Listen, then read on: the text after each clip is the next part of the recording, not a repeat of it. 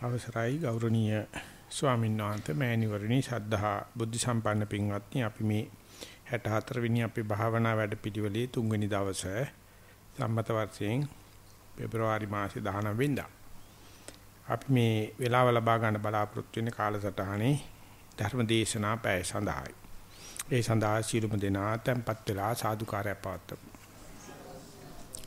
නමෝ තස්සේ භගවතු වරහතෝ සම්මා සම්බුද්දස්සේ නමෝ තස්සේ භගවතු වරහතෝ සම්මා සම්බුද්දස්සේ නමෝ තස්සේ භගවතු වරහතෝ සම්මා සම්බුද්දස්සේ අජ්ජත්තං ශුඤ්ඤතං කෝමී මනසිකරෝතෝ අජ්ජත්තං ශුඤ්ඤතං චිත්තං න පක්ඛන්දති න නප්පසීදති නත් සම්තිතති න විමුච්ඡති ඉතිය තත්ත සම්පජානෝ හෝති තී. ස්වාමීන් වහන්සේ මෑණිවරණි ශ්‍රද්ධා බුද්ධ සම්පන්න පින්වත්නි අපි මේ වෙනකොට වැඩමුළුවට සම්බන්ධ සියලු දෙනාව දැනුවත් කරලා තියෙනවා. මේ භාවනා වැඩමුළුවේ ධර්ම දේශනා මාලාවේ ප්‍රධාන මාතෘකාව වශයෙන් තියාගත්තේ මහා ශුන්්‍යත සූත්‍රය කියලා. එහෙම නැත්නම් අපි මේ ඉගෙන ගන්න හදන්නේ ශුන්‍යතා විහරණය නැත්නම් ශුන්‍යතා පරිසංයුත දේශනාවක් සම්බන්ධවයි. ඉතින් මුල් දවස් දෙකේම වගේ අපි තේරුම් ගත්ත පරිදි මේක අපි සාමාන්‍ය බණකට අහන එදින්දා විවහාරේ පවතින වචනයක් නෙවෙයි. උගාක් අපේ විවහාරෙන් ඈත් වෙච්ච එහෙම නැත්නම් කොන් වෙච්ච එහෙම නැත්නම් අව탁සීරුවටපත් වෙච්ච වචනයක් මේ ශූන්‍යතාවය. නමුත් බෞද්ධයා අකමැත්තෙන් නමුත් පිළිගන්න මේ සංස්කාර ධර්ම පිළිබඳ ත්‍රිලක්ෂණය කවුරුත් අකමැති නමුත් ගෞරව කරනවා අනිත්‍යත්වයට, දුක්ඛත්වයට, අනාත්මත්වයට. ඒක වුණත් සංස්කාර ධර්මයන්ගේ අනිත්‍යත්වය, දුක්ඛත්වය, අනාත්මත්වය කියන එක වුණත් අපි මේ බෞද්ධයන් වශයෙන් පිළිගත්තට ලංකාව වගේ ආසියාකර රටක ඒක බටහිර තාක්ෂණයේ තියෙන බටහිර දියුණු රටවල් වල ඒකවත් පිළිගන්න ලෑස්ති නැහැ. යම් ප්‍රමාණයකට අනිත්‍යත්වය භෞතික විද්‍යාව විසින් ඔප්පු කරලා තියෙනවා.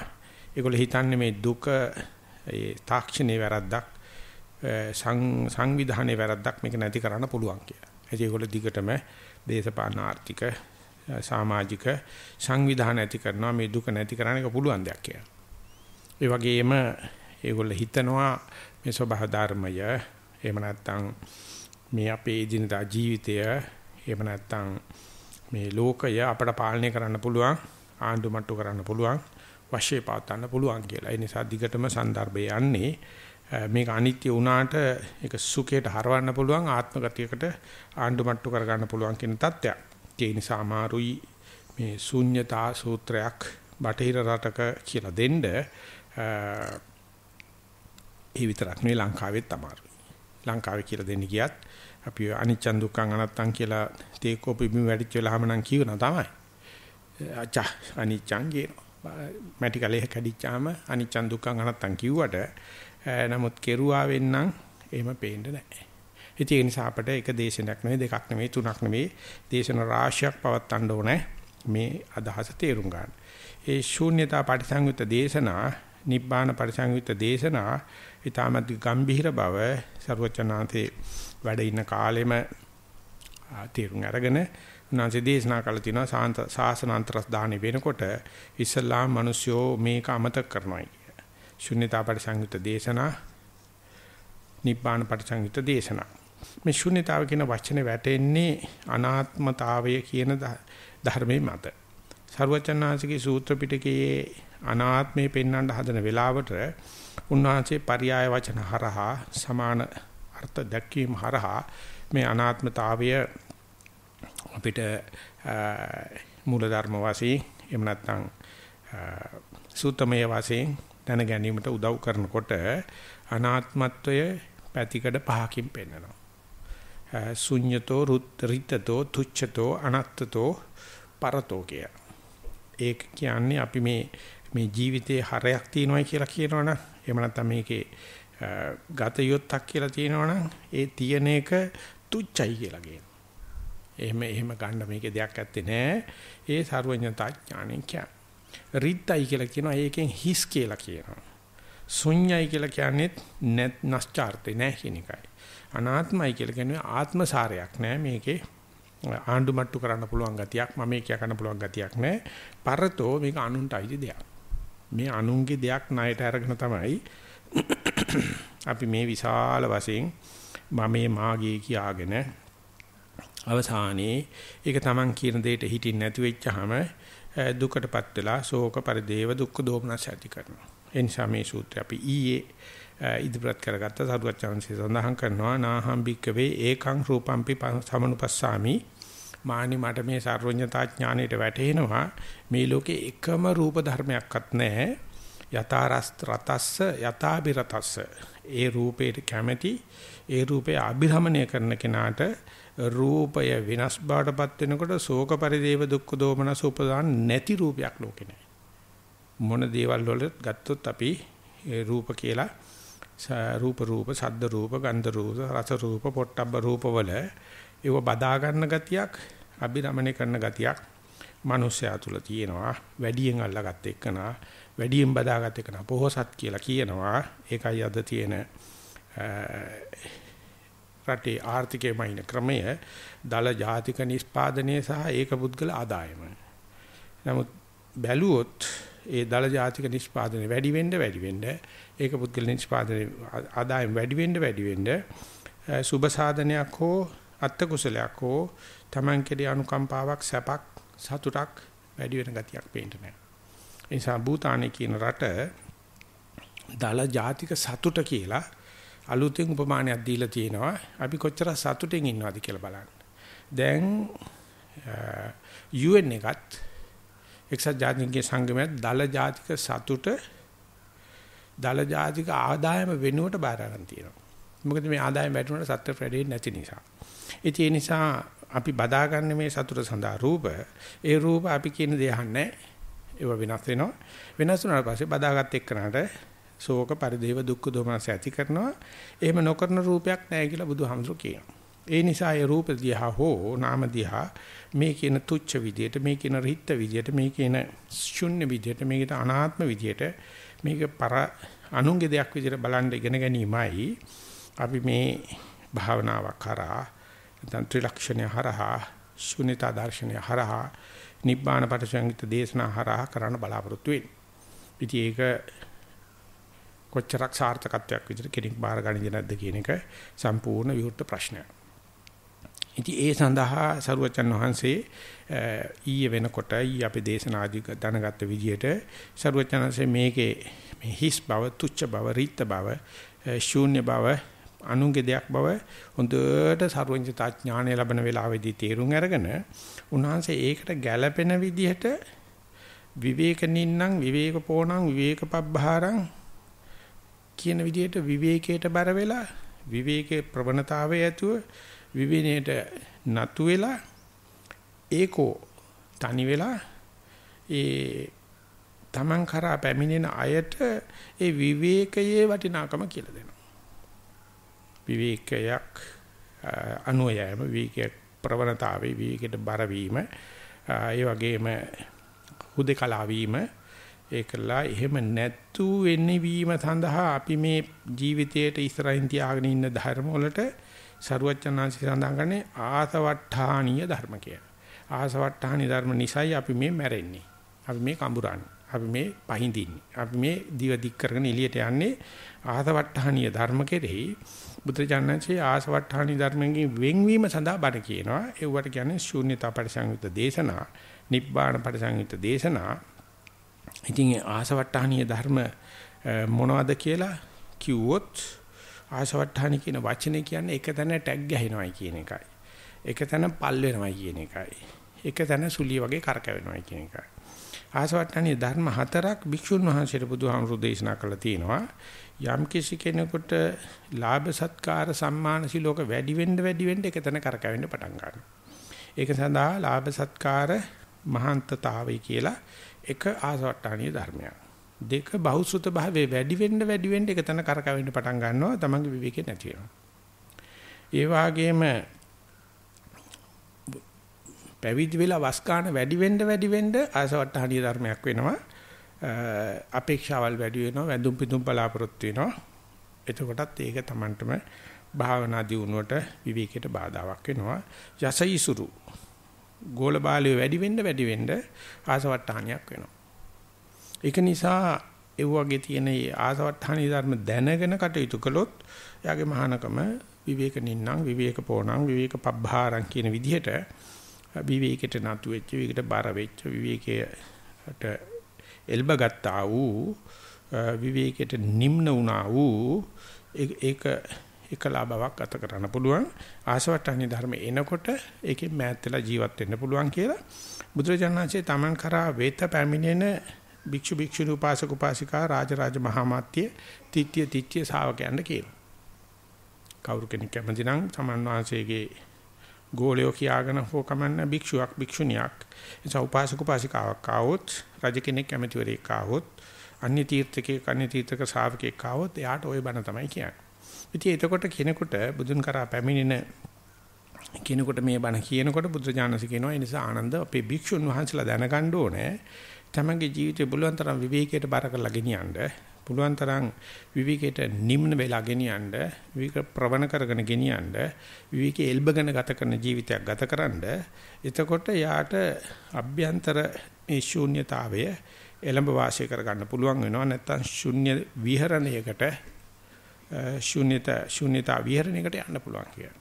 ඊට පස්සේ මේ අඳුන්වාදීමෙන් පස්සේ ශුන්‍යතා විහරණය බුදුරජාණන් වහන්සේ විස්තර කරන්නේ මේ නීවරණ ධර්මයන්ගෙන් තොර එනතන් කාය විවේකයට පස්සේ හම්බෙන චිත්ත විවේකේ.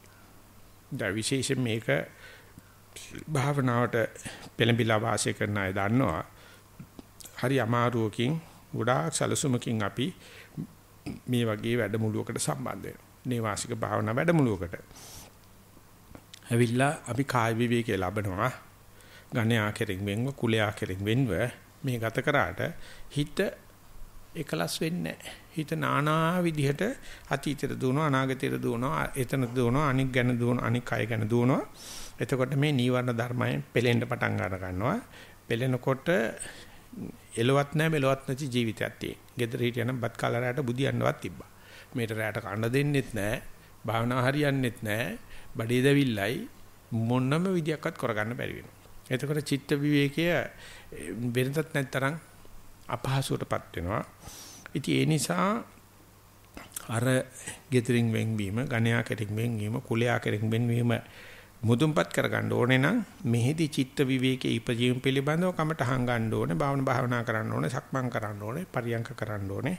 ආන්නේ වැඩ පිළිවෙල බුදුරජාණන් වහන්සේ විස්තර කරලා මෙතන නම් විස්තර වෙන්නේ මේ සූත්‍රයේ යම් වෙලාවක එහෙමේ නන්නත්තර වෙන කාමච්ඡන්දේ කියන හිත වෙනුවට තමන් ඉදිරිපත් කරගත්තා වූ එකම අරමුණක හිත එකලස් වීම සිද්ධ වුණොත් ඒකට ඒකෝදි භාවය කියලා කියනවා, ඒකාග්‍ර වීම කියලා කියනවා, සමාධිය කියලා කියනවා. ඒතකොට තමයි තේරෙනවා මෙතුආකල් විවිධ අරමුණු දිගේ දුවපු හිත දැන් ප්‍රයත්නයේ ප්‍රතිඵලයක් වශයෙන් නැත්නම් ප්‍රතිපදාවේ ප්‍රතිඵලයක් වශයෙන් දැන් සමහර වෙලාවල් වලට ඒක අරමුණක හිටිනවා. අපි මෙහිදී ඒක අරමුණ කියන එක නිර්වචනය කරේ කාගේ පොදු දැනගැනීම සඳහා ආනපන හිටිනවා කියලා ගමු. ඒ වගේම ඉඳගෙන ඉන්නකොට ඒ අරමුණ තියාගන්න උත්සාහ කරන යෝගාවචරයට අවුවසර පෑවුවත් හරියට කේන්ති යනවා. ඕනට සීතල වුණොත් කේන්ති වෙනවා. බඩගිනිනකොට කේන්ති යනවා. සද්දයක් ඇහෙනකොට කේන්ති යනවා. වේදනාවක් එනකොට කේන්ති යනවා. මිච්ඡර මහන්සිලා මම කරගෙන ආවට මොකද මේකට බාධාවල් තියෙනවා කියලා. ඉතින් ඒ නිසා කවදාකවත් යාට ඒ කේන්තිය නුරුස්නා ගතිය, පැහැෙන ගතිය තියෙන තාකල් භාවනාව එකලස් බවක් එන්න බෑ. ඒ නිසා යම් වෙලාවක හිත එක අරමුණේ ඩිංගිත්තක් හිටින්න පටන් ගත්තාම ඒකෝදි භාවයට යන්න පටන් ගත්තාම පුංචි ප්‍රීතියක් මෝදු වෙන්න පටන් අර ගන්නවා. මම මේ ගත්ත භාවනාවේ යම් යම් ප්‍රතිඵල තියෙනවා. ඒ නිසා මට මේ භාවනා ආරමුණේ හිත එකලස් වීම නිසා ඒ වෙනදා කරදර කරන හිත පීඩා දෙන රුස්නා ගති නැති චිත්තක්ෂණ හම්බ වෙනවා. ඒක සමාහලාට පොඩි ප්‍රීතියක් විදියට ප්‍රමෝදයක් විදියට මෝදු වෙන්න පටන් අර ගන්නවා. ඉතින් ඒක තියෙන තාක්කල් දන්නවා ද්වේෂය හිතේ නැහැ කියලා. ඊට පස්සේ අරමුණ අපි මෙනෙහි කරමින් ඉන්න තාක්කල් ආස්වාසි ප්‍රස්වාසි වශයෙන් සක්මන් කරනකොට මේක වම වශයෙන් දකුණ වශයෙන් අර නිදිමත ගතිය කඩਿੱතු ගතිය එන්නේ නැහැ. මෙනෙහි කිරීම අඩු වුණොත් විතක්කේ අඩු වුණොත් කඩਿੱතු ගතිය එන්න පටන් ගන්නවා. ඉතින් යා දන්නවා ඒ නිසා කඩਿੱතු ගතිය එනවනම් මම මේක මෙනෙහි කරන්න ඕනේ. මෙනෙහි කරනකොට ඒ නිදිමතට කඩਿੱතු වෙන තීන මිද්‍ය අඩු වෙනවයි කියලා. මොකද අද දවල් අපි ධර්ම සාකච්ඡාවේදී සාකච්ඡා කරා සමාලාට හිත සක්මනේදී පවා මේ කාමච්ඡන්ද ව්‍යාපාද දෙක නැති වෙච්ච ගමන් හිත හිටගෙන නින්දට යනවා. ඒක හිතා ගන්නවත් බෑ. මොකද අපි මේ අවදියෙන් ඉන්නේ කාමච්ඡන්දේ නිසායි. අපි මේ හිත අවදි කරගෙන ඉන්නේ ද්වේෂය තියෙන නිසායි. යම් වෙලාවක මේ කකුල් දෙක නැති වුණොත් කනප්පුවක් වගේ ඩොග් ගාලා වැටෙනවා. වැටෙන්නේ නින්ද තමයි. ඒක නිසා අපි උත්සාහ කරලා මොනහරි ප්‍රයත්නකින් කාමච්ඡන්ද ව්‍යාපාද අයින් කරපුව ගමන් මේ හිත පුදුම විදියට ඒක නිදි බෙහෙත් පෙත්තක් වගේ වෙනවා. ඉතින් සක්මන් කරනකොටත් එදිමත එනවයි කියනකොට හිතා ගන්න පුළුවන් මොන තරම් මේක බලවත්ද කියලා. ඉතින් මේ යෝගාවචරය ඊට පස්සේ ඔක්කොම සියල්ල හම්බෙලා තියෙන දැන්. භාවනා කරන තත්තානුත් හම්බෙලා, කමඨානුත් හම්බෙලා, ඉඳගෙන ඉන්නත් හම්බෙලා, සක්මන් මළුවත් හම්බෙලා. කාමච්ඡන්දයක් නැහැ, නීවරණ ව්‍යාපාදයක් නැහැ. නින්දට එනවා. ඉතින් ඒ වෙලාව නිදාගත්තයි කියලා කියන්නේ අර හම්බෙච්ච සියලු ක්ෂණ සම්පත්තිය ගංගාතුර ගියා වගේ. ගසාගෙන ගියා වගේ. ඉතින් ඒකට විතක්කේ යොදලා මෙනෙහි කරලා මේ නින්දත් අපි තඩමාරු කරගත්තොත් ඊට පස්සේ උද්දච්ච කුක්කුච්ච අතීතය ගැන තැවෙනවා. මේ හිතේ වර්තමානයේ එකලසක් දීපු ගමන් අර පරණ account balance එක එන්න පටන් ගන්නවා. විවේක වෙනකොටම වෙච්ච දේවල් පිළිබඳව නැවත කල්පනා වෙනවා. ඒක උපමා කරන්න තියෙන වමාරා කෑමක් කියලා. අපි දන්නවා හරක් දවස් 30 කාලා ගොම්මන් වෙලාවට ගිහලා රෑ 30 වමාරා කනවා. ඒකේ උගේ හැටි රොමන්ටිකයන්ගේ හැටි. මිනිස්සුත් එහෙමයි විවේක වෙච්ච ගමන් පරණ කුණු කන්දලයක් ඔලුවට ගන්නවා. අර හරක වමාරා කනවා වගේ. ඉතින් ඕක හපහපා ඉන්න එක තමයි මිනිස්සයාගේ වැඩි. ඉතින් එයා දන්නේ නැහැ ඒකෙන් වෙන්නේ මේ වර්තමාන මොහොතේ කෙලසෙන එකයි තේරුමක් නැති දුක් ගෙනවිල්ලක් ගන්න කියලා. ඉතින් ආට සිද්ධ වෙනවා මේ අතීතයේ පිළිබඳව කුක්කුච්චයත් අනාගතය පිළිබඳව උද්දච්චයත් නැති කිරීම සඳහා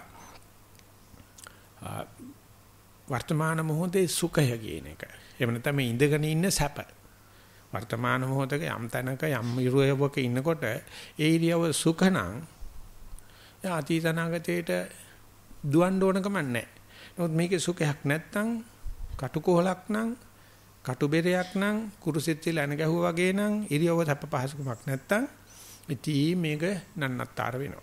නමුත් භාවනා කරනකොට සමහර විටක යෝගාවචරයට ওই කියන සුඛය ආස්වාද ප්‍රසවාස හොඳට මුණ දාගෙනකොට ලැබෙනවා. ඊට පස්සේ විචිකිච්ඡාව කියලා සැකයක් එන්න පටන් ගන්නවා.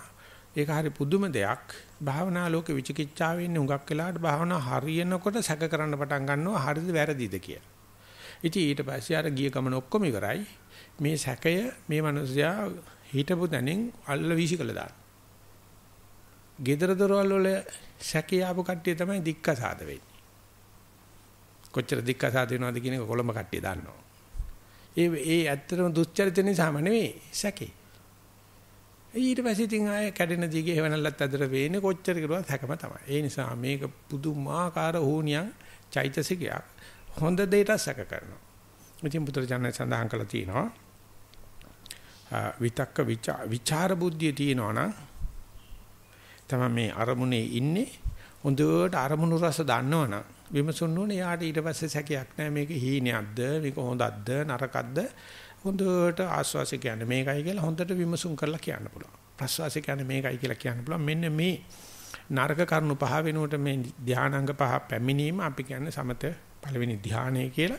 ඉතින් ඒක නිසා මම ඊයේත් කිව්වේ ඒකයි මම මේ සමත භාවනාවට මේ පක්ෂව කතා කරනවා නේ මේ සූත්‍රයේ තියෙන කොටස නමුත් අපි ඊයේත් මතක් කරා මේක විපස්සනා කරනකොටත් Tamanට මේකේ කොටස් වශයෙන් තේරෙන්න පටන් ගන්නවා.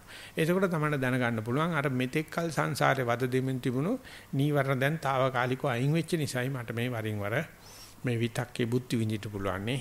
විචාරය විමසුන්න ඕන බුද්ධි විඳින්න පුළුවන් නේ.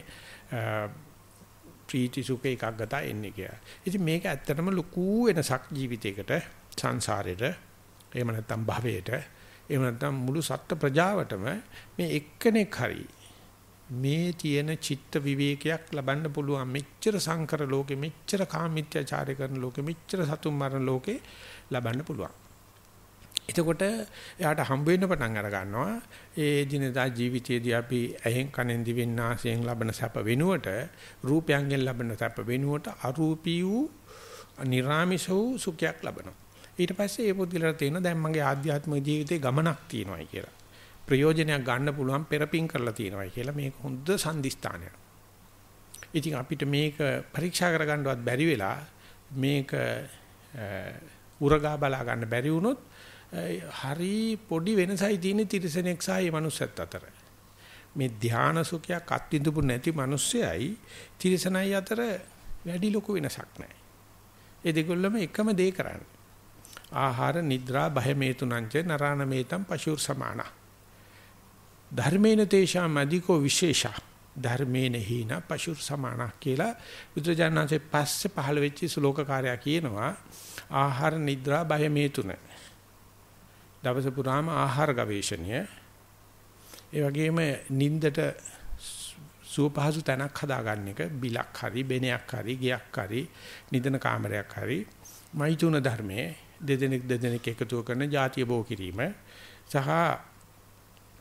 ආහාර නිද්‍රා බය නිසා අපි විවිධාකාර සත්තු කරන විවිධ හැඩතල හදා ගන්නවා ස්වභාවික වර්ණේ හරහා මනුෂ්‍ය විවිධ ආයුධ හොයනවා ආරසකන ඔය හතර නරාණ මේතම් පශුර් සමානන් නරයටයි හරකටයි දෙකටම එකයි. පශු කියලා කියන්නේ සෑම සත්වයන්ම තියෙන පොදු නමක්. මනුස්සයයි සතයි ජීවත් වෙන හැම කෙනාම ওই හතරට තමයි මුළු ජීවිතේම ගත කරන්නේ. ආහාර නිද්‍රා බය මෛතුනේ. ධර්මේන තේෂා මදිකෝ විශේෂා. මනුස්සයාට විතරක් විශේෂ කරලා ධර්මයක් තියෙනවා. සරුවචනාංශයට ලෝකෙ පහළ වෙනවා. ධර්ම ප්‍රකාශ කරනවා. යනෝ ගත කරන සංඝයා ඉන්නවා. යනෝ සිල්ලත් වෙනවා. මේවට අපි කියනවා ධර්ම කියලා. ධර්මේන හීන. එවැනි වටිනා ධර්මයකින් යම් කෙනෙක් හීන නම් පශුර් සමාන හරකෙක් වගේ තමයි කියන්නේ. කිසි වෙනසක් නැහැ. මොකද ඌත් කරන්නේ ඒ ටිකම තමයි. තිරසනත් කරන්නේ ඒ ටික, මනුස්සයත් කරන්නේ ඒ ටික. මනුස්සයර තියෙන සුවිශේෂත්වය තමයි ධර්මය. භාවනා ලෝකෙ පැත්තෙන් බලනකොට සංදිස්ථානයේ තමයි මේ භාවනාවක් කරලා හිත ඒකලස් වීම. භාවනා කරලා හිත ඒකෝදි භාවයටපත් වීම. භාවනා කරලා හිත ඒකාග්‍ර වීම. භාවනා කරලා හිත සමාධියකට යෑම. භාවනා කරලා හිත සමතේකටපත් වීම. ඉතින් මේක හරිය වැදගත් තමන්ට පෙරපින් කරලා තියෙනවද වැඩේ හරියද කියලා කියන්නේ. නමුත් මේ ප්‍රථම ධානයේ එච්චරම ලොකු ජයග්‍රහණයක් වෙන්නේ නැහැ. ප්‍රථම ධානයේ පැයක් ඉන්න පුළුවන් කෙනාට. පැයක් ඉන්නකොට තේිනවා ඒක හමාර වේගන යනකොට ඒක ඇතුලේ පහු වෙනකොට වැඩේ කොහු වෙන්නා වගේ ඕකේ අඩුපාඩුකම් පේනවා. විපස්සනා භාවනා කරන එකනට වුණත් අරමුණේ හොඳට එකලස් වුණාට පස්සේ කියනවා මේ ගත්ත සමාධිය විනාඩි 2-3ක් මදි. පැය භාගයක් පැයක් එකමාරක් තියන්න කියලා. ආන්න එතකොට ඒකේ නිමාව ඒ ලැබිච්ච සමාධියේ නිමාවට යන්නේ මොකෙන්ද? ආන්න එතන යාට කමඨාණක් හම්බ වෙනවා. මෙච්චර අමාරුවෙන් උපයා ගන්නාලාද මේ සමත සමාධිය නැත්නම් විපස්සනා සමාධිය මේ ඒකෝදි භාවය මේ ඒකාග්‍ර භාවය ඒ කාලේ ඉවර වෙනකොට එපා වෙන ගතියකට එනවා. එපා වෙන්නේ අර ඒකේ තියෙන විතක්ක ਵਿਚාර කියලා මෙතෙක් උදව් කරපු චෛසික ටිකක් හිතුවක්කාර වෙන්න පටන් ගන්නවා. ඒගොල්ලෝ ආය නිවර්ණ වලට අදිනවා. එතකොට මේ යෝගාවචරය ශූන්‍යතා දර්ශනය අනුවම ඒකේ තියෙන යම් ධානාංග කොටසක් හලලා අතහැරලා ගෙවම් කරලා දීලා දාලා දෙවෙනි ධානයට යනකොටත් මේ දානේදී කරනා වගේ ඒ අතහැරීමක් කරනවා. අතෙන්දී දානේදී දෙන්නේ දස දාන වස්තු. අන්නපානං ගරං වත්තම් මාලායාන ආදී කියනට කැම වීම ඉඳුන් හිටුන් මල් ගඳ විලුන් අපි දන් දෙනවා. දැන් මෙතන පළවෙනි ධ්‍යානෙ දෙවෙනි ධ්‍යානට යනකොට තමන් උපයාස පයා ගන්නලද විතක්ක ਵਿਚාර දන් දෙනවා. ඊට පස්සේ දෙවෙනි ධ්‍යානෙලා තුන්වෙනි ධ්‍යානට යනකොට ප්‍රීතිය දන් දෙනවා. තුන්වෙනිලා හතරට යනකොට සුඛයක් දන් දෙනවා. ආන්න මේ විදිහට මේ මෙතෙක් උපකාර කරගත්තා වූ මේ යම් යම් භාවනා උපාංග උපකරණ ඉහළ ශූන්‍යතාවයක් සඳහා ගෙවන් කිරීම ඉහළට යන රොකට් එක පිච්චි කොටස් හලහලා දාන වගේ තමයි. එහෙම නැත්නම් රොකට් එක උඩට යන්නේ නැහැ. මේ විදිහට ගිහිල්ලා අන්තිමට සරුවචන සඳහන් කරලා තියෙනවා චතුත් අධ්‍යාන කියන හතරවෙනි ධ්‍යානට යනවනම් ඒ කෙනාට පුළුවන් තරම් ගාක් කරලා දැනෙන නිකන් උපේක්ෂාවක් විතරයි හිස් තැනක් වගේ තැනක් අර තමන් එතෙක් කරගෙන ගිය භාවනාවේ හුස්ම රැල්ලවත් නොපෙනෙන තැන. අන්න ඒ වෙලාවට ගියාට පස්සේ හිත දැඩි අපහසුකටපත් වෙනවා. මෙතෙක් වෙලා තිබුණ දැනුම් අඳුරුම්කම් මොකුත් නැහැ. ඒක හරියට උපමාවක් විදිහට කියනවනම් සරුංගලේ නූල කඩලා ගියා වගේ. අර තිබුණ ධානාංගවල තියෙන මේ තීල මිහිරි ගති අයින් වෙලා මේ හැම එකකම ගන්න දෙයක් නැහැ කියලා හිතෙන්න ගියාට මොකද සර්වචනාංශය අද ධර්මදේශනට මුල් කරගත්ත පාඩේ සඳහන් කරලා තියෙනවා අජ්ජත්නම් ශුන්‍යතං කෝමේ මනසිකරෝත මේ ඇතුළත ශූන්‍යතාවේ උපේලා දැන් තියෙන්නේ. ඒ කියන්නේ ඇතුළත ආනාපානෙට හිත දාලා ආනාපානෙ හරහා ගිහිල්ලා ආනාපානෙ හොඳටම ගෙවම් කරලා. ඒකට තමන්ට මේ ඉඳගෙන ඇත් එක වහගෙන හිටියට මේ කොටස මගේ මේ කොටස මගේ නෙවෙයි කියලා සීමාවක් තියෙනෝනේ අපිට. ඒ සීමාව දිය වෙන්න පටන් ගන්නවා. තේරෙන්නේ නැහැ මේ ඇඟ කියලා එකක් වගේ පේනවා වලාකුලක් වගේ. නමුත් ඒකේ මෙතනින් එහාට මම නෙවෙයි මේක මම කියලා සීමාව නැහැ. ඒ විතරක් නෙවෙයි යෝගාවචරයට දැන් අත්දකින්න දේ කියන්න වචනත් නැහැ. අත්දැකීමක් තියෙනවා. ඒක මේ අද තියෙන භාෂාවෙන් විවහාර කරන්නත් බෑ. ඒ වගේම අර මමයා කියාගෙන හිටපු එක මේ භාවනා කරන්නේ මමයි මේක මගේයි මේක මගේ ආත්මය කියප එකත් මොකදෝ වෙලා නිකන් බොඳ වෙලා යනවා වගේ ගියාම මෙන්න මේ தত্ত্বය මොකද්ද කියලා ඒකට මානසිකාරය යොදන්න හදනකොට ආධ්‍යාත්මික ශූන්‍යතාවය කියලා මේකට සරුවචනාන්තේ මෙතන පාවිච්චි කරන්නේ කවදාකවත් ඒක හිත න පක්ඛන්දති න පසීදති න සම්තිත්‍ත්‍ති කියලා කියනවා. ඒකට බැස ගන්නෙත් නැහැ. ඒකට සතුටු වෙන්නෙත් නැහැ. ඒ ගැන මනාප වෙන්නෙත් නැහැ. ඒ මොකද නුහුරු දේශයකට ගිහිලා තියෙන්නේ. නුපුරුදු දේශයකට ගිහිලා තියෙන්නේ. Taman දන්න භාෂාව මෙතන වැඩ කරන්නේත් නැහැ. Taman දන්න විදිහට මේ මම නොවේ කියන සීමාවක් නැහැ. අල්ලගෙන යන තුන අත්තල වගේ තුන ආනාපානයක් නැහැ. එතනදී හිතෙන්නේ නැහැ කවදාකවත් මේක විමුක්තියක් කියලා. පේන්නේ අතරමං වුණා වගේ. පේන්නේ තනි වුණා වගේ. පේන්නේ කොටු වුණා වගේ. පේන්නේ පාළු වුණා වගේ. පේන්නේ කොන් වුණා වගේ. ඉතින් ඒකට බුද්ධුම බයක්. බුදුමාකාර හුස්ම ගන්න බැරි ගතියක්, වක්කාර වෙන්න හදන ගතියක්, සහලවන ගතිය එන්න පටන් ගන්නවා. නමුත් මෙතෙන්දී සරුවචාන්සේ මතක් කරනවා යෝගාවචරය අර කලින් බුදු කෙනෙක් ළඟට යන භික්ෂු භික්ෂුණී උපාසක උපාසිකා රාජ රාජ මහා මාත්‍යවරුන්ට තිත්‍ය ශ්‍රාවකයන්ට දෙන උපදේශ අහලා තියෙන කෙනෙක් නම් එයාට තේරෙන්න පටන් ගන්නවා මේක බුදුහාමුදුරුවෝ මේක සුන්නති විහෙරණේ කියලා කිව්වට මගේ හිත ඒකට කැමති නැහැ. මගේ හිත ඒක ප්‍රසාදයටපත් වෙන්නේ නැහැ. මගේ හිත එතන läග ගන්නෙ නැහැ. මගේ හිත ඒක විමුක්තියක් විදියට පිළිගන්නේ නැහැ කියලා එයාගේ හිත කැළඹෙන්න පටන් ගන්නවා. එයාගේ හිත මේකට අභියෝග කරන්න පටන් ගන්නවා. එනේ අභියෝග කිරීමත් එක්කම නැවත ආනාපානෙ මතුවෙනවා. ආයෙ හිතේ සැක පහළ වෙනවා. ආයෙ හිතේ ඉසර පසර දුවන ගති පහළ වෙනවා. පුවක් කිත්ත ගලේ ගැහුවා වගේ තියුණ සමාධිය කඩලා යනවා. කබරයා පොළොවේ ගැහුවා වගේ ඇවිස්සෙන්න පටන් ගන්නවා. ඉතින් යෝගාවචරයට හිතෙනවා මොකක් හරි සීලය කැඩිලක් දන්නෙත් නැහැ. සමාධිය කැඩිලක් දන්නෙත් නැහැ. සතිය කැඩිලක් දන්නෙත් නැහැ. මොකද මේ මෙච්චර ලස්සන ගිහිල්ලා මේක වැටෙන්නේ කියලා. ඉතින් හිතනවා මොනවා හරි ආපසර කල්පනා කරනවා. මගේ මොකක් හරි යටිපහුව වෙලා තියෙන වැරද්දක්. එහෙම නැත්නම් මේ කමඨාන සුද්ධ වෙලා නැහැ. මොකද්ද මේකට කරන්න ඕනේ කියලා දිගටම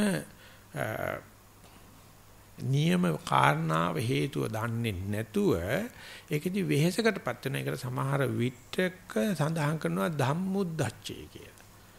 බාහිර හේතු නිසා නෙවෙයි ඒතර උද්දච්චයක් පහළ වෙන්නේ කැළඹිල්ලක්. මේ රාගයක් ඉල්ලලා රාගයක් නැති වෙච්ච නිසා, ද්වේෂයක් නිසාවත් නිදිමතක් නිසා නෙවෙයි ධර්මයේ නිසා පහළ වෙනවා උද්දච්චය. ඒත් එක්කම යා සමාධියෙන් හැලුණා වාගේ කලබල වෙනවා. කලබල වෙන්න කරුණු යෙදෙනවා. කලබල යුතු නැහැ. නමුත් යාට තේරෙනවා නම් මම මේ උපයා ගන්නලද මේ ආධ්‍යාත්මික ශූන්‍යතාවයට හිත යන්නේ නැතිකම තියෙන. ඒක දිනු තෑග්ග බාර ගන්න කැමති නැහැ. එතකොට බුදුරජාණන් කියනවා මෙයා මේ අදහස දැන් ඇතුළත මම කියලා එකක් නැහැ. කියා ගන්න විදියක් නැහැ. අත්දැකීමක් තියෙනවා. ඒක එච්චර වචනට දාන්න බෑ. මෙතෙන්ට එනකන් තිබුණ ආනාපානෙ හෝ පිම්බි මැකිනව පේන්නෙත් නැහැ. සක්මණේදිත් ඒක වෙනවා. එතකොට මොකද වෙන්නේ කියලා බාහිරේ බැලුවොත් බාහිරෙත් පේන තියෙන්නේ මේ ලෝකේ ගණ්ඩ කියලා දෙයක් මොකක්වත් නැහැ. එතකොටත් හිතෙනවා කුණු වෙච්ච තැනකට ගියා වගේ. පහළු තැනකට ගියා වගේ බාහිර ශූන්‍යතාව වගේ කරන්නෙත් නැහැ. සමහර විටක අරූප ද්‍රව්‍ය කෙරෙහි අරූප ලෝකයේ කෙරෙහි යෙදෙනවා නම් ආනන්ද ශූන්‍යතාවය කියලා මෙතන සඳහන් කරනවා. ඒකකවත් මම මේකෙන් මැරලා ගිහිල්ලා බ්‍රහ්ම ලෝකෙ ඉපදිනවයි කියලා, දිවි ලෝකෙ ඉපදිනවයි කියලා නැත්නම් අරූප ලෝකෙ ඉපදිනවයි කියලා ගන්න එකකවත් හිත බඳින්නේ නැහැ. එතකොට ඒ යෝගාවචරය ඇති වෙන මේ කලබිල්ලේදී සරුවචනන්සේ අත්උදව්වක් දෙනවා. අන්න ඒ වගේ වෙලාවක නැවතත් ඒකේන තස්මින් ඒව පුරිමස්මින් සමාධි නිමිත්තේ චිත්තං සන්ඨාපේතබ්බං තම් මේ වෙනකොට ආයසරයක් කැළඹිලි නිසා ආනපනෙ මතුවෙලා ආයසරයක් ආනපනෙ හිත තියන්නේ කියලා. එතකොට හොඳට මතක තියාගන්න ඕනේ මේ යෝගාවචරය භාවනාදී හෙම්බත් වෙලා. සමහරට පැය පැනලා පරියන්කේ අන්තිම කෙලවරට එනකොට දිමි ගෝට්ටක් හැංගලා දැම්මා වගේ, උවක් කිත්ත ගලේ ගැහුවා වගේ සම්පූර්ණ අර තිබුණ ගති නැති වෙලා හිතා ගන්න බැරි ඇවිස්සිල්ලක් එන්න පටන් ගන්නවා. එතකොට සරුවඥාන්සේ දෙන උපදේශය තමයි මේක භාවනාමාර නෙවෙයි මේ එක ජවනිකාවක නිමාවක්. ආයසරයක් මේ අල්ලපනලාස්සේ මතුවෙන අල්ලපනලාස්සේ පුළුවන් නම් ආනාපානෙ අඳුරගන්නයි කියන. අඳුරගෙන ආනාපානෙ හිත දාන්න ඕනේ කොහොමද? අලුතෙන්ම භාවනා පටන් ගත්ත ආධුනිකෙක් වාගේ නවක හිතක් ඇති කරන ආයත් ආනාපානෙ හිත දැම්මොත් ඒ ආනාපානෙ විතරක් නෙවෙයි එලා සද්දක් තියෙන බාධාකාරී විදියට. ඇඟේ හැමෙන් හරියට සංනිවේදනයේට පටන් ගන්නවා. ශබ්ද වලින් බාධාවලුත් තියෙනවා. නමුත් ඒ අතරමැද හරියට ආනාපානය අල්ලගෙන ආනාපාන දාලා සම්බන්ධීකරණය ඇති කරගත්තොත් මේ ඕනම යෝගාවචරයේ හිතන්න බැරි ඉක්මනට ආයසරයක් ආනාපාන හිත තැම්පත් වෙලා ආනාපාන නැති වෙලා ආයසරයක් අරකින ශුන්්‍යතාවයට යනවා. පළවෙනි සැරේ ඒ තැනට යන්න විනාඩි 35ක් 40ක් යනවනම් මේක හොඳට දැනගෙන ලෑස්තිලා ගිය කෙනෙකුට ආයෙත් මතුවෙච්ච ආස්වාස් ප්‍රසවාසයේ ඉන්නකොට විනාඩි 2න් 3න් ආයෙත් යනවා විවේකයට. පළවෙනි සැරේ මේ වගේ හිස්තැන්න ගියාම විනාඩි 35ක් 40ක් හිටියට දැන් විනාඩි 10න් 15න් ආයෙ නැගිටිනවා. ආයෙ අවිස්සෙනවා. අවිස්සන පස්සේ ආයෙ සැරයක් ආනපාන දාන. ආයෙ අවිස්සෙනවා. ඔහොම කරගෙන ගිහිල්ලා එකම පරියන්කයක් ඇතුලේ මේ වගේ චක්‍ර 10ක් 15ක් 20ක් ගිය කෙනාට පරියන්කේ අවසාන වෙනකොට අපි කියමු කාලය අතෝකෙත් විනාඩි 90ක් විතර බයකමාරකට හිටියොත් මේ tempatita මේ අවිසිචිත මේ tempatita මේ අවිසිචිත කියලා මේ දෙක එකම කාසිය දෙපැත්ත වගේ පේනවා. මේ අවිස්සුන ආයසරගෙම ආය tempat වෙනවා. ආය අවිස්සෙන ආය tempat. ආන්න මේ සාපේක්ෂතාවය හරහා ආන්න මේ කියන අඤ්ඤමඤ්ඤ ප්‍රත්‍ය හරහා ඒ යෝගාවචරයට අර මෙතෙක් වෙලා හිස්තැනට තිබුණු බය මෙතෙක් වෙලා හිස්තැනට තිබුණු නොන්නාඳුරන ගතිය මෙතෙක් වෙලා හිස්තැනට තිබුණු නුරුස්නා ගතිය කොටුණා තනිුණා කියන ගතිය නැවත සලකා බැලීමකට ගිහිල්ලා තේරෙනවා මේ දෙකේ මේ හිස්තැන අපේ ජීවිතේ අපේ භාෂාව අපේ ඉන්ද්‍රයන්ට අහුවෙච්ච නැති එකක්. අපේ ඉන්ද්‍රයන්ට අහුවෙන්නේ යමක් ඇති තැන විතරයි. රුප්පණ දේවල් විතරයි. ඒ රුප්පණ දේවල් අතර විශාල හිස්තැනක් තියෙනවා. අපේ හිතට අහුවෙන්නේ නැහැ. මොකද හේතුව අල්ලන්න කැමැති නැති නිසා. ඒකට ද්වේෂ කරන නිසා. ආන්නේ ද්වේෂය නැති කරන්න නම් සාපේක්ෂතාවය හරහා මේ ඇතිදේ මේ නැතිදේ මේ ධාතු කොටස් මේ අවකාශේ. මෙන්න මේ විදිහට අවකාශය සහ ධාතු කියන දෙන්න එකම පරිමාවක් ඇතුලේ බෙදා හදා ගන්න දෙන්නෙක් මිස ධාතු ස්වභාවයේ අවකාශයේ විරුද්ධ පක්ෂේ නායකයා නෙවෙයි. අවකාශය කියන්නේ ධාතු වලට විරුද්ධ පක්ෂයක් නෙවෙයි. අවකාශය කියන්නේ ධාතු අතර තියෙන පරිච්ඡින්න භාවය. ඒ නිසා මේ දෙකටම සමහිත આવොත් එයා අර මෙතෙක් ගෙනාවු ශූන්‍යතාවයේ තවත් ඉහළ මට්ටමකට ඉහළ ශූන්‍යතාවයටපත් වෙනකොට යාට වෙනවා මේ හැම දෙයක් අතරම විශාල අවකාශයක් තියෙනවා. හැම මිනිස්සෙෙක්ගෙම තුල මරණයක් තියෙනවා. හැම උප්පන්න සාතිකයක්ම මරණ සාතිකයක්. අපි කොච්චර තරුණ වයසේ හිටියත් කොච්චර මැදි වයසේ හිටියත් කොච්චර සාර්ථක වුණත් මොන જાති වුණත් හැම උප්පන්න සාතිකම මරණ සාතිකයක්. පොළොවේ මතුවෙන බිම් හත්ත, නයි හත්ත මතු පිට පස් ටිකක් එක්ක මතුවෙලා. මරුණට පස්සේ නැවතත් පස් වලට එකතු වෙන්න ASCII.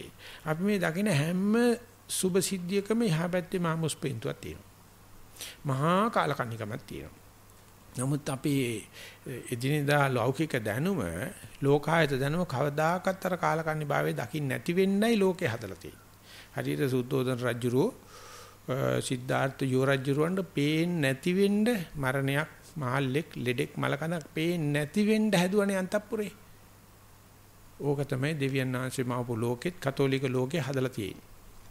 බටහිර ලෝකේ නගරයකට ගියාට පස්සේ ලෙඩෙක් පේන්නේ නැහැ. සේරම ස්පිතාලට ගාල් කරනවා, පේන්නේ හිටියෝ ගහනවා උණ්ඩ. ලෙඩ වුණොත් යන්න ඕනේ දොස්තර කෙනෙක් channel කරලාම යන්න ඕනේ දොස්තරගේ ඒ දොස්තර ගාන ගෙවන්න ඕනේ. ගෙවෙන තු හිටියොත් ගෙදරින් මිනිසුන්ටත් බයිනවා. ලෙඩ වෙලා අල්ලපු ගෙදර මිනිස්සු හරි කන ලෙඩ වුණොත් මේ ගෙදර මිනිහට බයිනවා. මොකද උන් ගරාගෙන කෑම හොඳටම හදාගෙන තියෙන්නේ. ඒ වගේම මහලු වුණොත් අනිවාර්යයෙන් මහලු නිවාසයට යන්න ඕනේ. ලෙඩෙක්, මහල්ලෙක්, මලකඳක් ගෙදෙට්ට මිනිහක් ගේන්න දෙන්නේ නැහැ. තහනම්. ඒකට වෙනම ටවුන් කවුන්සිල් එකේ පර්මිෂන් එකක් ගන්න ඕනේ ගෙදෙට්ට විස බීජ යනවායි කියලා. ඒ මිනිහ තියන්න ඕනේ පාලරකේ විතරයි. උන්ගේ අම්මගේ නීති වගේක් තියෙන්නේ. ලෙඩෙක්, මහල්ලෙක්, පැවිද්දෙක් පෙන්වන්න බෑ. මට උගන්වපු හාමුදුරුවෝ, ඕස්ට්‍රේලියානු හාමුදුරුවෝ ඒ ශාංශ කියනවා. ඒ ශාංශ ඕස්ට්‍රේලියාවට ගියාට පස්සේ දවල් 10ට විතර වීදියේකට බැස්සයි කියලා. කවුරුවක්වත් නැහැ. වීදියේ මල සෝහනක් ඇවිලා. කුණු ට්‍රැක්ටර් එක විතරක් ආවලු. ඒ චේසන්ත හතරමං හන්දියේ නතර ගෙනනකොට ට්‍රැක්ටර් කාර්යය ඉක්මන් කරලා ඇවිල්ලා එහාට යන ගමන් කෑරලා කෙලවිට පිටක් ගහවලු ඔලුවට. පෙන්නන්න බෑ ආම්දුරු කෙනෙක්. දැක්කනම් හිතන්නේ හරේ රාම හරේ ක්‍රිෂ්ණ කට්ටිය කියලා. මේකයි සුද්ධෝදන රජුගේ අතර වෙනස බලන්න. සුද්ධෝදන රජුත් ওই ටික තමයි කිරුවේ. ඉතින් මෙවැනි දේවල් වලටනේ අපි මේ ලස්සන නගර දුප්පතුන් නැති ලෝකේ පුරවැසියන්, පුරංගනාවන් සහ පුරවරයන් කියලා කියන්නේ. ඉතින් මේකේ ජීවත් වෙන මිනිස්සුෙකුට දැනගන්න පුළුවන් වෙයිද මේ ලෙඩෙක්, මහල්ලෙක්, මලකඳක් කියන එක වසංගන්න බැරි දෙයක් කියලා. ගලක් නම් පැලෙති පුපුරති දිරායති, මලක් නම් පිපෙති පරවේති පෙති හැලෙති, ගඟක් නම් ගලති මුහුදට ගලා යති, වලක් කණ්ඩ බැරි මේ මරණයේ හැටි. මේකනේ වසංගන්න හදන්නේ. අර මේ දර්ශනේ දැකපු මිනිස්සයාට මේ සංසිඳනවා, මේ ඇවිස්සෙනවා, මේ සංසිඳනවා, මේ දකින්න හැම එකෙක්ම වෙන්නේ මරණයක්. දියුණු කරන්නේ සුසාන භූමියක්. ලෝක වර්ධනය කියන්නේ සුසාන වර්ධනයක්.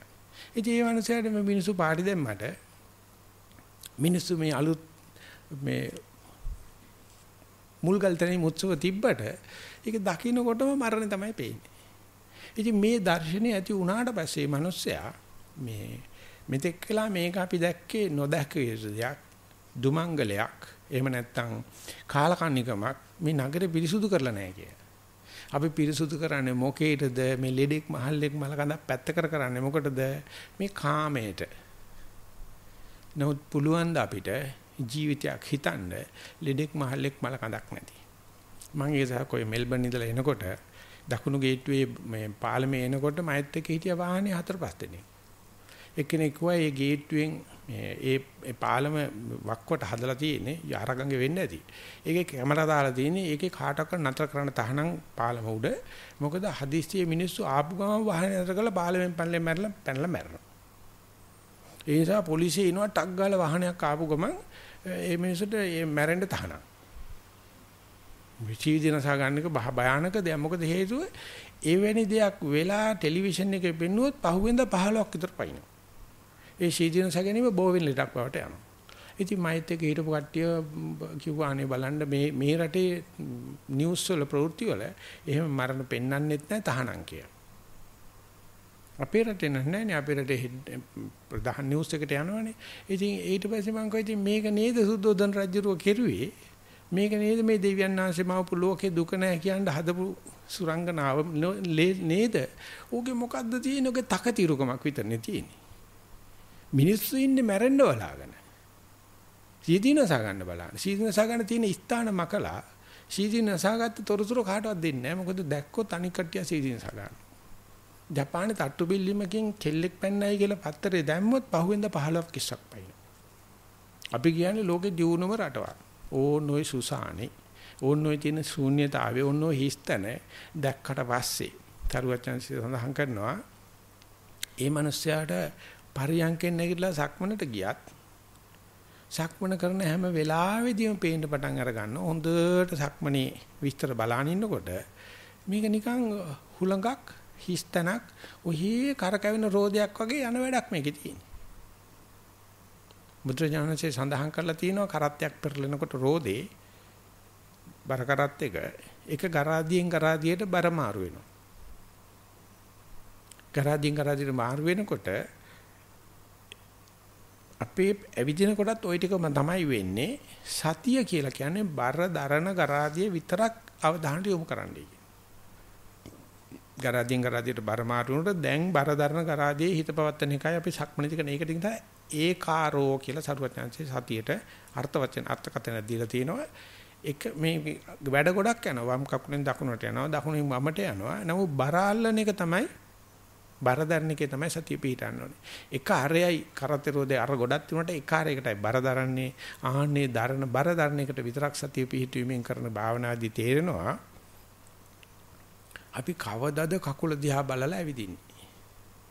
අපි ජීවිතේ කොච්චරද ඇවිදිනවා කකුල දිහා බලලා ඇවිදින්න පටන් අරගත්තොත් ඒකේ කොච්චර දේවල් දැක ගන්න පුළුවන්ද පොළවේ සමතල භාවයේ අණුව পায় බර ගන්න හැටි ඊට පස්සේ අනික් පායට බර මාරු කරන හැටි කන්දක් නැගිනකොට කොහොමද බර ගන්නෙ පල්ලමක් බහිනකොට බර ගන්නෙ කොහොමද ඇල තැනක බර ගන්නෙ කොහොමද කියලා බැලුවොත් තාම බැරි වුණා අපිට මැෂින් එකක් හදන්න මේ වගේ ඕන තැනක යන්න පුළුවන්. මනුස්සයෙකු හැම මැෂින් එකකටම පාරක් ඕනේ. ඒ නිසා අද ලෝකේ මැෂින් වලට වැඩිය පාරවල් තියෙනවා. මොකද පාරක් නැත්තම් යන්න බෑ. නමුත් මේ කකුල් දෙකට ඕනේ කන්දක් පොල් ගහෙත් නගිනවා. පොල් ගහුණත් නගිනවා. ඒතර කොහොමද අල්ලන්න හැටි බලන්න බර ගන්න හැටි. ඔය රිලෙවෙක් නගිනකොට බලන්න මේ බර ගන්න හැටි. එහෙම මැෂින් එකක් නැහැ. නමුත් අපි අනුන්ගේ කකුල් දිහා බලන මිසක තමන්ගේ කකුල් දිහා බලන්නේ නැහැ නේ භාවනා කරනකොට. මිසක් බලන්න ගියොත් ඒක තේරෙන්න පටන් ගන්නවා උඹ නැති වුණාට සක්මන් කරන්න පුළුවන් කියලා. සම්පූර්ණ අනායාසයෙන් සක්මනේ යnderලා ඒක දිහා බලනිනකොට තේරෙනවා මම ඕනේ නෑ සක්මන් කරන්න. මුරදි නම් ඕනේ වම තියෙනකොට වම මෙනෙහි කරන්න දකුණ දිහාට දකුණ මෙනෙහි කරන්න අන්තිමට යනකොට අර මිහාපු දොස්තර මහත්තයෙක් කියනවා ස්වාමීන් වහන්සේ ධනක් විතර වතුරක ඇවිදින්න වගේ මට මුළු කකුලම වතුර කපාගෙන නැටි පේනවා කියලා. තව කෙනෙක් කියනවා සාංශ බයිසිකල් එක පෙඩල් එක පාගනවා වගේ එක තැනක නෙමෙයි බර අල්ලන්නේ මේකේ රවුමේ යනවා. මේ දෙකට කාවුරුවත් උගන්නන්න ඕනේ. මේක ඉබේ සිද්ධ වෙනවා හරියට අනායාසයෙන් හුස්ම පොද වැටෙනවා වගේ. එතකොට මේ කටයුත්ත දිහා බලනකොට අපි එදිනදා ජීවිතේ සතියෙන් නෙවෙයි ඇවිදින්නේ. එතකොට මේ කකුල වැඩ කරන එක කවුරුත් උපදෙස් දෙන්න ඕනේ. දැන් සම්පූර්ණ අවදියෙන් කකුලටම හිත තියාන බලන්න පටන් අරගත්තා තේරෙනවා අපි මේ කොච්චර ඇවිද්දට කවදාද මේ කකුලේ ක්‍රියාවලිය දකින්නේ කියලා. එතනදිත් පේන්න පටන් අර ගන්නවා අපි දන්න කොටස දැනෙන කොටස අල්ලන්න පුළුවන් කොටස මෙච්චරයි නොදැනෙන නොතේරෙන කොටස 95%කටත් වැඩි වෙයි. ශූන්‍යයි. සක්මන් කරනකොට අපිට අහුවෙන කොටස 5%ක්වත් නැහැ. 95%ක්ම ඉබේ අසංස්කාරික කාය සංස්කාරයක් සිද්ධ වෙන්නේ. කවුරු විධාන කරනවද දන්නෙත් නැහැ. කොහොම වෙනවද දන්නෙත් නැහැ. මේ කකුලෙන් මේ කකුලට බර ගිහිල්ලා. කිලෝ 60ක්, කිලෝ 70ක්, කිලෝ 80ක් මේ තනි කෝටුවේ ඉඳලා අර කෝටුවට මාරු වෙනවා. මහා පුදුමාකාර යන්ත්‍රයක් තියෙන. ඒක දිහා බලනකොට පේනවා අපිට කොච්චර උනන්දුනත් කොච්චර හිතේ දුවත් මේකේ පොඩි 100 ගණක් දැනගන්න පුළුවන් විශාල ප්‍රදේශයක් දැනී නෙවෙයි සිද්ධ වෙන්නේ. ඒ නිසා මේක කිසිම ආණ්ඩු මට්ටු කරන්න ගතියක් නැහැ. ඒක දෝෂයක් නෙවෙයි. ඒක මෙතෙක් නොදැන ඉඳලා දැන් දැනගත් එකයි වෙන්නේ. ඊට පස්සේ එදිනෙදා වැඩ කරනකොට අපි සඳුදා උදේ පටන් ගත්තාම සිකුරාදා හැන්ද වෙනකන් දුවන මැෂින් එකක් විතරනේ අපි ළඟ තියෙන්නේ. උදේ පාන්දර කැසපඩ අමුඩි ගහගෙන යනවා පන්තෝරුවට යනවායි කිය. ඊළ හැමදාම එකම දේ කරලා සිකුරාදා හැන්දෑවේ ගෙදර එනකන් කඹුරණ එක තමයි කරන්නේ. මේක මිනිස්යා විසින් හදන මැෂින් එකේ මනුස්ස යන්ත්‍රේ අපි දැතිරෝධක දැත්තක් විතරයි. අපිට කරන්න දෙයක් නැහැ. අපි නොකිරුවොත් බඩ පොත්ත වේලෙන්නේ හින්දා ඇදපන්. ඊට පස්සේ සතියන්තේ ඕන්න මොන හරි ට්‍රිප් එකක් දාලා ආයෙ සඳ උදේ යනවා. ආයෙ සිකුරාදා හැන්ද වෙනකන් අතහන් ඇදපන් වෛරෝ බරභාගය කියලා බැච් ගහගෙන ඉන්නවා. මං අසවල් නිලේ අසවල් ලෝක්කා මොන ලෝක්කද මාර මේ කාමරාජිනේගේ කාමරාජධානියේ බත් බැලේව. කඹුරණ එක තමයි කරන්නේ. අන්තිමට ජීවිතය අවුරුදු 55 60 වෙනකොට ඕන්න තේරෙනවා මැරෙන්න ලෙඩේ. මම මැරෙන්නේ heart attack එකකින් කියලා ඕන්න දැනගන්න. එහෙම නැත්නම් මට blood pressure වෙනවා කියලා. එහෙම නැත්නම් දොස්තර මහත්තයා කියනවා දමුසේගේ ඔලිය ඔයි ඉක්මනට වැඩෙන පිළිකාවක් තියෙනවා මාස දෙකෙන් මැරෙනවා කියලා. අර හම්බ කරපු තේරම ඉවරයි.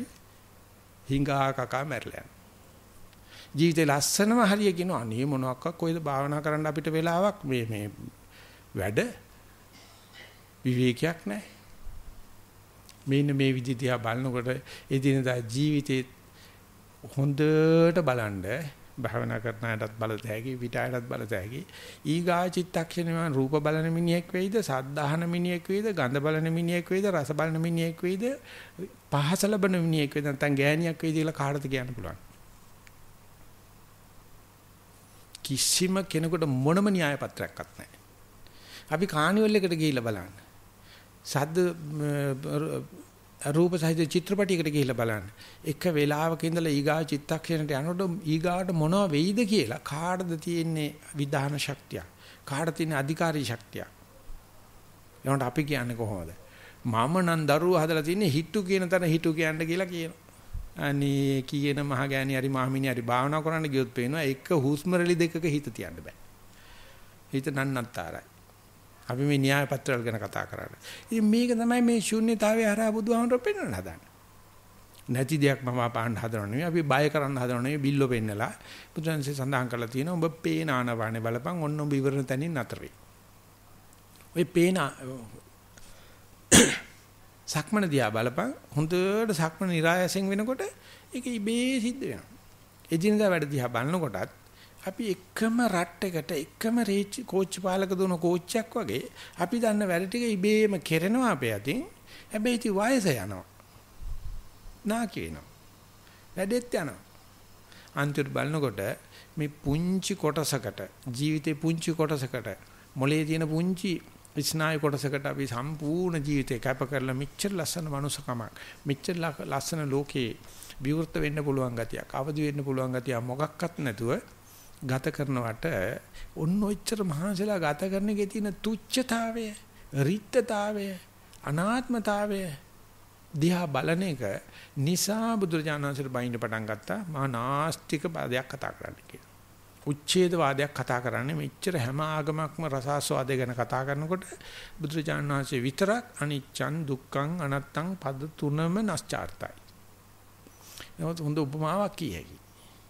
ඔය ලස්සන ජීවිත කතා කරන නැත්නම් සුන්දරත්වය කතා කරන ඕනේ කෝවිලකට පන්සල් නෙමෙයි පූජනීය ස්ථානට යන්න අඬා වැටිච්ච රූප තියෙන. දුක්ඛ සත්‍ය කතා කරන බුදුහාමුදුරන් පන්සලට යන්න පිරිච්ච රූපයක් තියෙනවා බුදුහාමුදුරු. දුක්ඛ සත්‍ය කතා කරාට රූපේ අන්තිම ලස්සන ඕනේ කෝවිලකට ගිහලා මොනවද තියෙන බලන්න මිනියට කටුයි යක්කුයි දේවාභරණයි විකාර. එතෙන් දෙවියන් ආසින් හැටි බලන්න අඬා වැටිගෙන කුරුසෙර තියලා කුරුසෙර කියනකොට ඔයගොල්ලෝ තරහ වෙයිමයිත් එක. ඔක්කොම තියෙන්නේ අඬා වැටිච්ච දේවල් ඒගොල්ලෝ හැබැයි හයියෙන් කතා කරන්න සැප වින්දනේ තමයි. පන්සලට කොයිල ගියාම පේන්න තියෙන්නේ විකාර රූප. පන්සලට ගිහලා දුක්ඛ සත්‍ය ගැන කතා කරලා බුදුහාමුදුර කොච්චර පිරිච්ච ගතියක් තියෙනවද. ඒක නිසා මේ විහිළුව මේ නාඩගම පොඩ්ඩක් විනිවිද බලන්න නම් සර්වඥාන්සේ දේශනා කරනවා ඔබට ඔක්කොම කරන්න බෑ. ඒ නිසා හොඳටම Tamanට ගෝචර වෙන අජ්ජත්තේ නැත්තම් Tamanගම මේ කයේ ප්‍රසිද්ධ වෙන කොටසක් අරගෙන ඒක හොඳටම විනිවිද බලන්න. ඒක අපි ආස්වාද ප්‍රසවාසයෙන් වෙන්න පුළුවන්, පිම්බීම හැකිලිම වෙන්න පුළුවන්, වම දකුණ වෙන්න පුළුවන් මොනවා හරි එකක් අරගෙන. ඒක හිතලා ගන්න කන්නේ ස්වභාවයෙන් මතුවෙන කරන හොඳට විනිවිදිනකොට වෙන්නේ මොකද්ද? ඒකේ තියෙනවා කියන කොටසට වැඩිය නැස්චාර්ත්‍ය තමයි පේන්නේ. මේක අපේ පසුකාලීන ආචාර්යවරු පෙන්නලා දුන්නේ ඉස්සල්ලාම නුපුහුණු මනසකින් යමක් දිහා බලනකොට අපිට පේන්නේ ඒකේ පෞද්ගලික ලක්ෂණ ටික. ඒකේ පිට මුණත. ඒවට කියනවා පච්චත්ත ලක්ෂණ, අජ්ජත්ත ලක්ෂණ, පෞද්ගලික ලක්ෂණ, ආවේනික ලක්ෂණ. ඒක දිහා බලපු ගමන් අපිට යම් කිසි ආකල්පයක් එනවා. මෙයා හොඳයි, ලස්සනයි, උසයි, කොටයි, කළුයි අනම්මනම් කිය.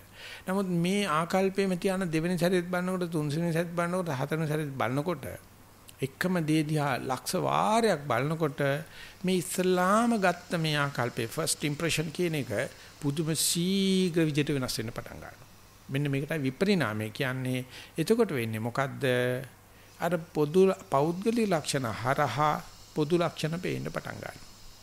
ඉතින් ඒක හරි ගැඹුරක් වගේ පේන්න තියෙන ඉතාම පුංචි මේ sannivedana පිළිබඳ වචන ප්‍රශ්නයක් මෙතන තියෙන්නේ. ඒ බුරුම ස්වාමීන් වහන්සේ කියනවා අපි හරප්පට්ටිය අධ්‍යා බලනවා. ඒක ෆ්‍රීෂන් හරක් වෙන්න පුළුවන්, ජර්සි හරක් වෙන්න පුළුවන්, කිලාරි වෙන්න පුළුවන්, ඉන්දියන් වෙන්න පුළුවන්, ලංකාවේ හරප්පට්ටියක් වෙන්න පුළුවන්.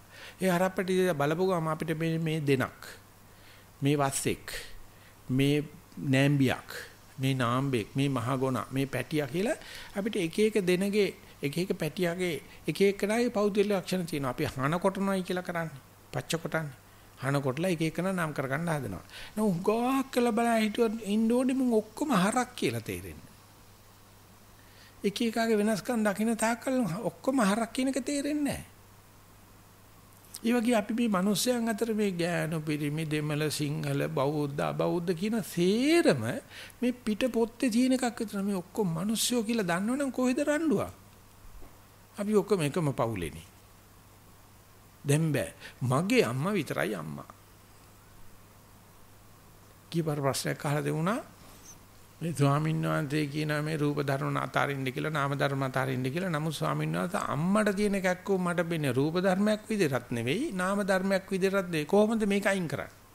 කොහේ ගියත් කරකිලා වෙන්නේ අම්මගේ තියෙන අම්මට තියෙන කැමැත්ත කියලා. මං කොයිද උඹ කැමැති උඹේ අම්මට විතරනේ අල්පගේ තරම් මටත් එහෙම කැමැත්තක් තියෙනවද කියලා. ඒක නෑ. ඉතින් අම්මට නම් තියෙන කැමැත්ත කාගේ අම්මටත් අම්මා විදිහට සලකන්න එපායි. නෑ. දරුවන්ට තියෙන කැමැත්ත කියලා මගේ දරුවන්ට මේ කියන්නේ කාට අම්මට කැමැත්ත නෙවෙයි දරුවන්ට මම තියෙන කැමැත්ත විතරයි. බුදුන්සේ කියන කොයි දේ කෙරුවත් ආත්ම ස්නේහ විතරයි පේන්න තියෙන්නේ. ඒ නිසා මේ මනුස්ස වැඩි නටන්න ගියාම හොඳට පේනවා මේ මොකාට දෙන්න හදන්නේ කියලා. බුදුරජාණන් වහන්සේ අමාමෑණී සියලු මානවයට සියලු දිනාටම සමසේ සැලකුවේ නිසා වේ කවදා හෝ මහා ලොකු නිවනක් එපා මහා ලොකු භාවනාවක් එපා. දකින්න හැම කෙනා මිනිස්සෙක් කියන එක තේරුම් ගත්තා නම් අපිට කොච්චර සන්තෝෂෙන් ජීවත් වෙනවා අපි එකම පවුලේ. නමුත් අපිට ප්‍රභාකරන් දකින්නකොට මේ බෞද්ධයාට පවා මෛත්‍රිය අමතක කරලා තද වෙනවනේ. අපි බුරුම යන වෙලාවදී මම කියලා මේ ප්‍රභාකරන්ට මම පුදුමාකාර මෛත්‍රියක් තියෙන කියලා ඒ හාමුදුරු මට ගහපු නැති එක විතරයි. බෞද්ධ භික්ෂුවක් වශයෙන් ඔහොම ප්‍රකාශ කරන්න පුළුවන්. මෙල්බන් වලදී 12යි අපි රණ්ඩු කරනකොට. මෛත්‍රී භාවනා කරන මම පුළුවන් එතකොට ප්‍රභාකරන් මැරලා තිබුණේ නැහැ. ප්‍රභාකරන් මෛත්‍රී කරන්න පුළුවන්ද කියලා පිස්සු කතා කරනවා ස්වාමීන් වහන්සේ මේ මිනිමරුවෙක් එක්ක මොන මෛත්‍රියද කියලා. ඉතින් මං කිව්වා ඉතින් එහෙමනම් ඉතින් සෝරි තමයි කියලා. උත් මිනිස්සෙක් අපි කොච්චරක් මේ ශූන්‍යතාවේ දන්නේ නැති නිසා පිටපොත්තේ සුදට අල්ලගෙන මේ රූපෙට රැවටිලා මේ කරන නාඩගම දිහා බලනකොට ඕක තේරෙන වයසේ එනකොට පමා වැඩි. භව රෝගය සදනා රූපෙට මත්වී කිමද ආලේකලේ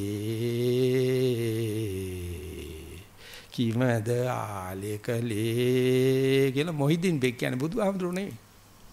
භව රෝගය සදනා රූපෙට මත්වී කිමද ආලේකලේ මේක අටුවාචාරින් වහන්සේලා කියනවා දුක පිළිබඳ අවිද්‍යාවටයි අපි මේ ප්‍රේම කරන්නේ කියලා. දුක කියන එක දන්නේ නැති නිසා දුක හදන රූපෙට අපි ප්‍රේම කරන්නේ රූපේ පිළිබඳ නොදැනීම නිසායි. මොහිදින් බෙක් කියනකොට ඒක වෙනම කලාවක් ඇයි. භව රෝගයේ සදනා රූපෙට මත්වී කිමදෝ ආලේකලේ. මායා කියන බුදුචානන්ද කියන්නේ උඹලා මේ ප්‍රේම කරන්නේ මොකකටවත් නෙවෙයි අවිද්‍යාවටයි දුක නොදැනීමටයි. ඒ නිසා මේ අනිවාර්යම දුක දෙන දෙයක් බදාගෙන ඒකේ නොදැනීම වගේ මහාන් තත්ත්වකම කරගෙන ජීවත් වෙනවා. ඒ නිසා මේ තමන් ප්‍රේමම කරන දෙයක් ගන්න ප්‍රසිද්ධම දෙයක් අරගන්න නිතර එන එක ඉතින් එක සැරයක් බලන්න එපා. නැවත නැවත ලක්ෂ සැරයක් බලන්න. බලනකොට ඒකට ආවේනික ලක්ෂණ හරහා පොදු ලක්ෂණේ දැකපු දවසේ පේනවා ඉතින් මේකයි අනිත්‍ය අතර වෙනසක් මොකක්වත්ම නැහැ. සර්වඥාන්සේ සඳහන් කරනවා ගංගානංගගේ තියෙන වැලි තලාවක වැලියට දෙකක් අතර වෙනසක් තියෙනවද කියලා. සම්පූර්ණ හැඩේ වෙනස් සම්පූර්ණ එකින් වෙන් වෙලා නමුත් වැලියට දෙකක් විතරයි. ඒ නිසා මේ මිනිස්සු කියන්නේ ඔක්කොම ගංගානංගගේ තියෙන වැලි තලාවක වැලියට වගේ. අප්පකාව ආලුකා ගංගා අනන්තා නිබ්බුතා ජිනා. මේ ලෝකේ නිවන් දකපු පිරිස මේ වගේ ගංගානංගගේ වැලි තලාවක වැලියට වගේ සලකලා ඒක තමයි නිවන් දකින්නයි කියන්නේ. නිවන් දැකපු පිරිස ගංගානංගගේ වැලියටත් වැඩි. ඒ තාක් අපිට පේනොනේ මේ ගෑණියක් මේ පිටිමියෙක් මෙයා උසස් කෙනෙක් මෙයා පහත් කෙනෙක් ඒ තාක් ශුන්‍යතා දර්ශනිකුත් නැහැ. ඉස්පාසුකුත් නැහැ. එතියමන්සේ අරගත්ත විපුල විකෘති දර්ශනේ නිසාම මානසික ආතතියකටපත් වෙනවා. බුදුදහමේ මෙතන පෙන්නලා දෙන්න හදන්නේ උඹ මට කැමැති මගේ රුචිය මගේ මනාපේ මගේ පෞරුෂත්වය මගේ මේක කියන එක දිහා හොඳට බලපන්. උඹ ප්‍රතික්ෂේප කරන දේත් එක කිසිම වෙනසක් නැත්තේ නෑ. ඒක ඔය ධ්‍යාන මට්ටමේ නැත්තම් ඔය සමතේ මට්ටමේදී තේරුණාට පස්සේ ඒක කෙල පැමිණෙන්නේ අර භාවනා කරගෙන ගිහලා අන්තිමටම ඇති වෙන ශූන්‍යතාවයේදී නැත්තම් ආනාපාන නැතිලා ඇති වෙන හේස් බව ඉවර වෙනකම්ම බලන්න. ඉවරච්චාම ආයසරයක් ආනාපානෙ මතුවෙනවා. ආයසරය සංනිවේදන මතුවෙනවා. ඒව මත නැවත භාවනා කරන්න. ඊට පස්සේ ආය ශූන්‍යතාවයට යනවා. හිස්කමන ආය දේවල් එනවා. ඒකට වෙනවා දේවල් සහ දේවල් නොවන දේ අතර නැත්තම් ද්‍රව්‍ය සහ අද්‍රව්‍ය අතර ද්‍රව්‍යයෙන්මයි අද්‍රව්‍යම වෙන්නේ අද්‍රව්‍යයෙන්මයි ද්‍රව්‍යම වෙන්නේ මේ දෙකම එකයි. ඒක මේ භෞතික විද්‍යාව ඉගෙනගෙන පෙන්නලා දීලා දැන් අවුරුදු 30කට වැඩියට. ඉස්සර භෞතික විද්‍යාව අපි ආවර්තිත වගුව හරහා හයිඩ්‍රජන් වෙනස් හීලියම් වෙනස් කියලා දීර්ඝ වගුව කටපාඩම් කළා තමයි විභාගෙ දිනුවේ. දැන් තේරුම් ගන්න තියෙනවා ඇටොමික් නෙවෙයි සබ් ඇටොමික් පාටිකල්ස් වලට ගියාට පස්සේ ඔක්කොගම තියෙන එකම ශක්තිය කියලා. ඒ ශක්තිය තමයි විවිධ විදියට හැඩ ගැහෙන්නේ අර අණුව මේ අණුව කියලා. නමුත් අන්තිම ශක්තිය වලට ගියාට පස්සේ ඒ ශක්තියට කවදාකවත් ගුරුත්වාකර්ෂණය බලපාන්නේ නැහැ. ඒක ගොඩ වුණාට පස්සේ අරක මේක බවට අඳුනා ගන්නවත් එකම ගුරුත්වාකර්ෂණයට අහු වෙනවා. ඒ වගේ මමයා එන්නකොටම සංසාරයට බඳිනවා. මේ දේවල් වල තියෙන ධර්මතාවයක් මේ දේවල් වල තියෙන පටිච්ච සමුප්පාදයක් මේ දේවල් වල තියෙන එකිනෙකා පිළිබඳව අන්‍යෝන්‍ය සම්බන්ධතාවයක් කියන එක බලන්න අපේ කැමැත්තක් නැතිකමයි තියෙන්නේ. එහෙම නැත්නම් මේක එච්චර ගැඹුරක් එච්චර අමාරු දෙයක් නෙවෙයි. ඕන් නැතිකම. ඒ නිසා සර්වචනන්සේ මේ වගේ හිමීට ගෙනියලා ඔබ කැමැතිම දේ ගනින් කයෙම කොටසක් ගනින් ප්‍රසිද්ධ දෙයක්. ඒක දිහා හොඳට එකවරක් බලන්න බෑ ලක්ෂ වාරයක් බලනකොට ඒක ඇති වෙන විපරිණාමය බය ඉලවන සුළුයි. යෝගාවචරේ කවදාකවත් එච්චර ඉක්මනට නිවන් දකින්න ඕ එච්චර ඉක්මනට භාවනා හරියයි කියලා හිතන්නේ නැති තරම් ඉක්මනට මේක වෙනස් වෙනවා. ඒ නිසා සරුවචන්සේ බොහොම හිමීට තමයි බස්සන්නේ. දැන් අදත් තිබුණා මේ වගේ ප්‍රකාශන ඊයේත් තිබුණා ඉඳ ගන්නකොටම ඒ හිස්තන තේරෙනවා. ඒක විනාඩියක් යන්නේ ඉස්සල්ලා. ඒක හුස්ම රැල්ලෙන් යෝගාවචරේ හිතා ගන්න බෑ. ඒ තරම්ම මේ කියන ශූන්‍යතාවයේ ළඟද තියෙන්නේ කියලා. මොකද හේතුව අපි ඒක දකින්නේ ඉඳුරන් පුරුදු කරලා තිබුණේ. අපේ ඉඳුරන් දකින්නේ ඇති දේ පමණයි. හිස්තන දකින්නේ අවකාශය දකින්නේ. මොකද අද වෙනකොට හොඳටම ඔප්පු කරලා තියෙනවා. විශ්වය ගත්තොත් විශ්වයේ තියෙන දේවල් ද්‍රව්‍ය මුළු පරිවාවෙන් 2%ක්වත් නැහැ. ඊටු සේරම හිස් කියලා. ඒ හිස් ඉස්සලන කිව්වේ 4ක් මැටර් එක නැත්නම් ද්‍රව්‍ය 26ක් ඩාර්ක් මැටර් 70ක් ඩාර්ක් එනර්ජි. ඔය ඩාර්ක් මැටර් ඩාර්ක් එනර්ජි කියලා මේ අලුතින් අලගත්ත දේවල් කිසිම දෙයක් යන්ත්‍රයකට අහුවෙන්නේ නැහැ. එනිසා භෞතික විද්‍යාඥයන්ට ඉගෙන ගන්න පුළුවන් ඉන්නේ උපරිම 4ක් විතරයි. නමුත් සරුවචනාංශේ පැහැදිලිවම සඳහන් කරා දෙවියන් සහිත මරුන් සහිත බඹුන් සහිත සම්න බ්‍රාහ්මණයන් සහිත ලෝකේ මම සේරම දැක්කයි කියලා. දැකලා ඉවරලා උන්වහන්සේ කියන ඔබ අල්ලගෙන තියෙන 104 197 එක මන්ට ගන්න දෙයක් නෑ. ඔනේ ඕකට නිකන් ඊර්ෂ්‍යා ක්‍රෝධමාන කරන්න එපා. ඕකට නිකන් ෆ්‍රස්ට්‍රේට් වෙන්න එපා. ඕකට පැනික් යන්න එපා. ඕකට හිස්ටීරියා හදා ගන්න එපා. ඔය අල්ලගෙන තියෙන රූප උඹ අල්ලපු රූපෙන් විතරයි අපිට දුක එන්නේ. ලෝකේ ජීන තාක් රූප වලින් දුක් එන්නේ තණ්හායි ජායති සෝකෝ. ඒ නිසා ඔබ තණ්හා කරන දෙයක්ම අරගනින්. අන්න ඔක දිහා නැවත නැවත බලපන්. බලලිය ලෝකේ හරහා දැකපු ගමන් ඔකේ ඔය අල්ලපු දෙයත් එකයි අල්ලපු නැති එකත් එකයි.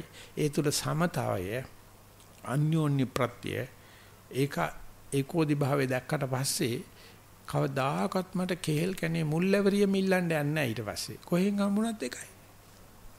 භාවනා නොකරු මනසට මුල්ලැවරිය දුන්න නැත්තම් මගුල දෙට ගිහලා ඉස්ලාම් දාසේ වතුරේ කැල්ලුවේ නැත්තම් එච්චින් කොන් කෙරුවයි කියන. භාවනා කෙරුවට පස්සේ ලැබෙන ඕනම දෙයකින් ඒකට හැඩ ගැහෙන්න පුළුවන් හැකියාව එන්න නම් මේ අපි අල්ලාගෙන ගැහෙන දේවල් අපි මේ අල්ලාගෙන චිත්ත පීඩ ඇති කරන දේවල් අපි මේ අල්ලාගෙන ලෙඩ රෝග ඇති කරන දේවල් වල තියෙන තුච්ඡකම හිස්කම ශූන්‍ය ගතිය අනාත්ම ගතිය ඒවා අනුණ්ඩයි දෙයක් බව සර්වචනසේ පෙන්නකොට නිකමට හිතන්න අපි බුද්ධ ආගම අපිට මොනවද උගන්වන්නේ කියලා. බුද්ධ ධර්මයේ මේ වගේ ගැඹුරක් පෙන්වන්න උත්සාහ කරද්දී බුද්ධ ආගම අපිට මොනවද පෙන්වන්න හදන්නේ? බුද්ධ ආගම තන්නේ කර එකතු කිරීමක් උගන්වනවාද? ඒක කියන්නේ පින් එකතු කරනවා කිය. වචනයක් දාගෙන පින් එකතු කරන්න පටන් ගන්නවා.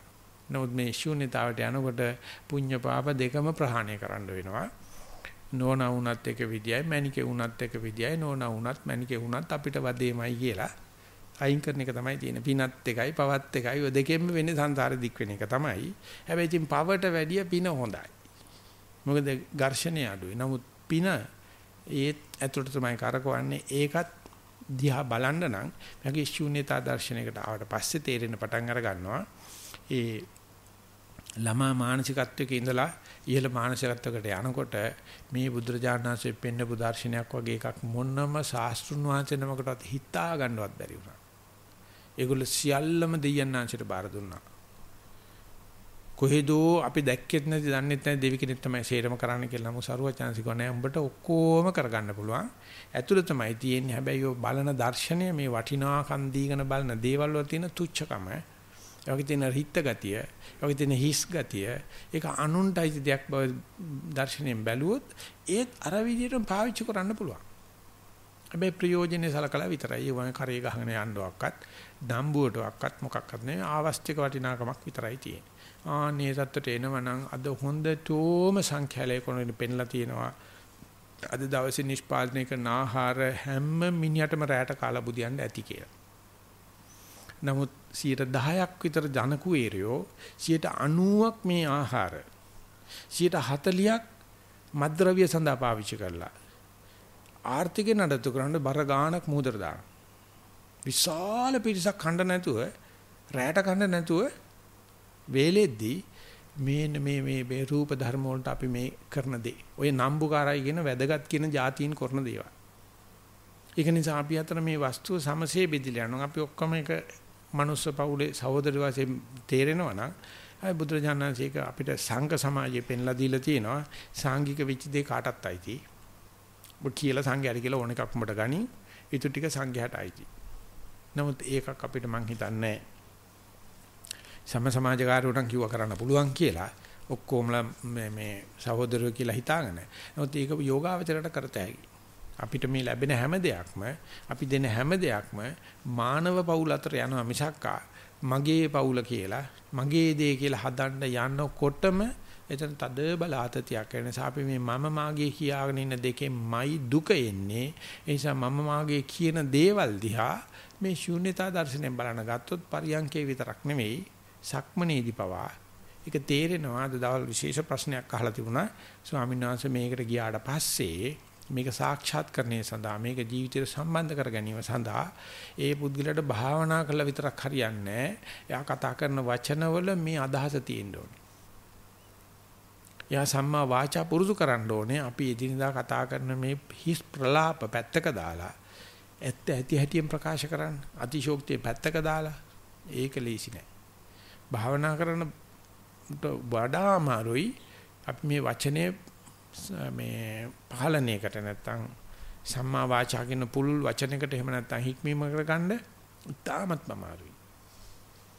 ඊට පස්සේ සම්මා කම්මන්ත තමන් කරන රසාව මේ බඩ විතරක ගන්න විතරයි නිකන් අඳහර පාන්න නෙවෙයි. සුඛෝභෝගීත්වයට නෙවෙයි. පාරිභෝගිකත්වයට නෙවෙයි කියලා රසාව තියෙනවා නම් ඕන තරම් විවේක හොයන්න පුළුවන්. ඒ වගේම තමන්ගේ ජීවන රටාව, බඩ රස්සාව, එහෙම නැත්නම් සම්මා ආජීවය කාටවත් සූරකෑමක් නැහැ. කාගේවත් දෙයක් කඩා වඩා ගැනීමක් නැහැ. ධාර්මික රැකියාවක් කරනවා නම් මේ තුනෙන් විතරයි ඔය ඇති වෙච්ච ශූන්‍යතා දර්ශනය ඒක පැතිරෙන්න පටන් ගන්නවා. ජන විඥානය හරහා ජනයටත් තමන්ටත් පරියන්කෙන් පිටරත්. නමුත් මේ අතින් බලනකොට අපි හරි දුර්වලයි. අපිට තාම අමාරුයි අපේ වචනේ වෙනස් කිරීම, කර්මාන්තේ වෙනස් කිරීම, ජීවන රටාව වෙනස් කිරීම. මොකද අපිට තාම මදි බුදුන් කෙරේ විශ්වාසය. අපිට තාම මදි ධර්ම කෙරේ විශ්වාසය. තාම මදි සංඝයා කෙරේ විශ්වාසය. ප්‍රශ්නයක් නැහැ. ඒ ශූන්‍ය දර්ශන වැඩි කරන යනකොට තේරෙනවා අපි මේ ගොරෝසු වාචා කම්මන්ත ආජීවිකින් දෙ හදන්න නැතුව මේ කන් හැන්දෙන් අයින් කරන දේවක් නෙවෙයි ගොරෝසුර කරන් තියෙන්නේ බුල්ඩෝසරයක් දාලා අයින් කරන්න. උදැල්ලක් සවලක් දාලා අයින් කරන දේවල් භාවනාවෙන් කරන්න බෑ. භාවනාව හැබැයි පෙන්ලා දෙනවා. විවේක නින්නම් විවේක පොණම් විවේක පබ්බහරං ඉවෝපකට්ටම් කියන විදිහට මේ අපි මේ ධන ජීවිතයකට වැටිලා තියෙන්නේ. අපි මේ නගර මේ රාජධානි වලට යන්නේ ওই රූප ධර්ම සඳහා. තරුවත්යන්සේ අංගුත්තර නිකාය සඳහන් කරනවා මෙවැනි අරණ්‍යයක ඉඳලා යම් කිසි මහණෙක් අනේ මට හොඳ සිවුරු හම්බෙයි, අනේ මට හොඳ පින්නපාත හම්බෙයි, අනේ මට හොඳ සේනාසනයක් හම්බෙයි කියලා යනකොට කල්පනා වෙනවා නම් පස්ස දාලා තියෙන්නේ කොහටද කියලා.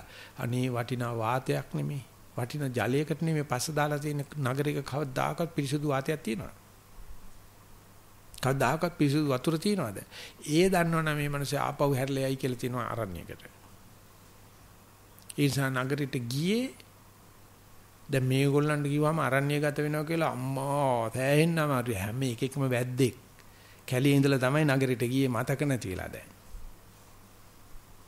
අපි පටන් ගත්තේ කැලෙන් තමයි. දැන් ඒක පේන්න තියෙන්නේ කැලියේ ඉඳලා නගරේ ඉඳලා කැලියට යන ගාව වනචර වෙන්න කතා කරනවා වගේ. ඒක හැම එකම වනචර තමයි. මේ අවුරුදු පොඩි ගාණක් ඇතුළත තමයි මේ ඔක්කොම වෙලා තියෙන්නේ. අපිට ඒ තරම් මුල මතක නැති වෙලා තියෙනවා. දැන් අපි නගර නිර්මාණ කරනවා. මොකටද? හොඳ යටිතල පහසුකම් සහිත හොඳ sannivedana ක්‍රම සහිත ඉපදින ජනතාව අසහනයටපත් කරන මකරෙක් නගරේ කියන්නේ. නගරයට ගියාට කමන්නේ මේ ශූන්‍යතා දර්ශනයෙන් කියලා බැලුවොත් පේනවා තන්නේ මවාපෑමක් තියෙනවා. ඒක නිසා මේ වගේ කැලේකට ආවට පස්සේ නගරේ ඉන්න කෙනාට හරි බය එලවනවා. හරි සැක එලවනවා. කොහොමද අපි මේකේ ඉන්නේ කියලා. මොකද හේතුව අර හිස්කම අර ශූන්‍යතාවය පිළිබඳ අවබෝධය නැති නිසා.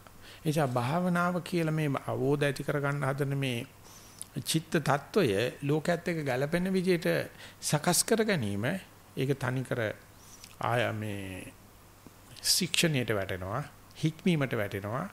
ඒක තමයි බුදුරජාණන් වහන්සේ පෙන්වන්නේ සංස්කෘතිය කියලා.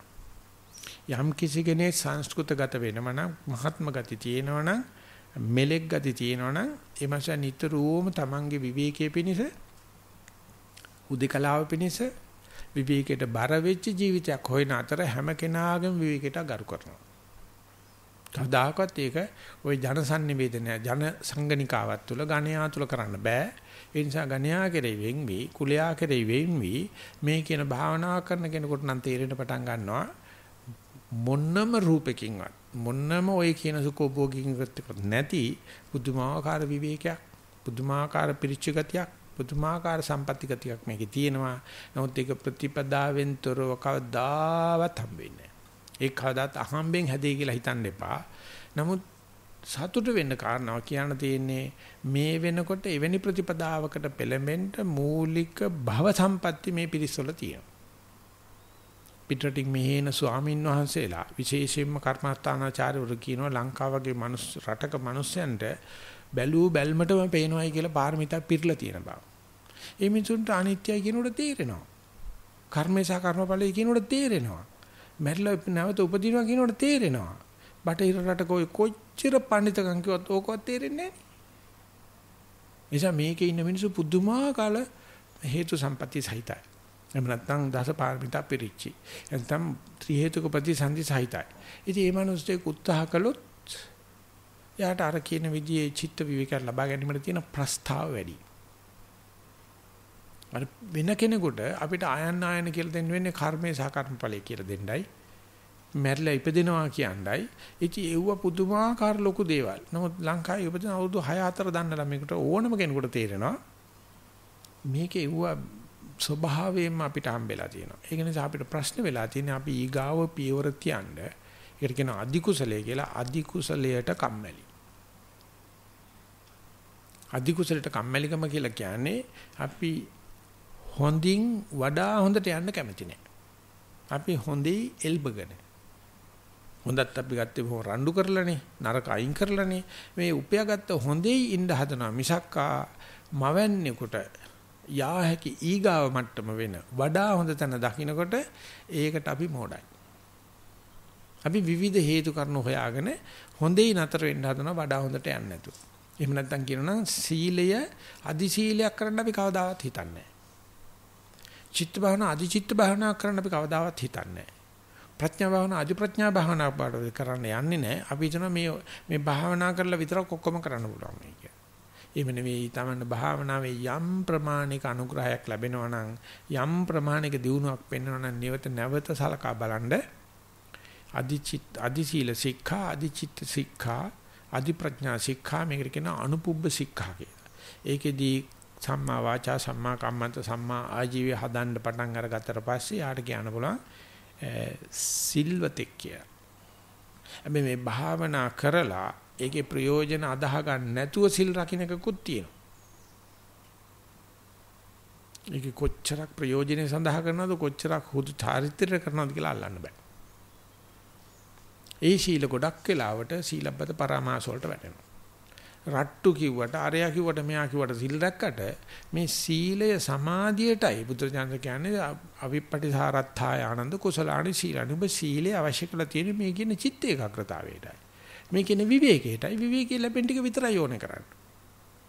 ඉන්නේ පිට දේවල් කවුරු මොන නීති දැම්මත් උඹයි භාවනා කරන්නේ ඔබ දැනගෙන ඵලයන්. එතකොට තේරෙන පටන් අර ගන්න ඉස්සරහට යන්න තමයි රකින්නනේ යම් කිසි සීලයක් ප්‍රයෝජන සලකලා රකින්න.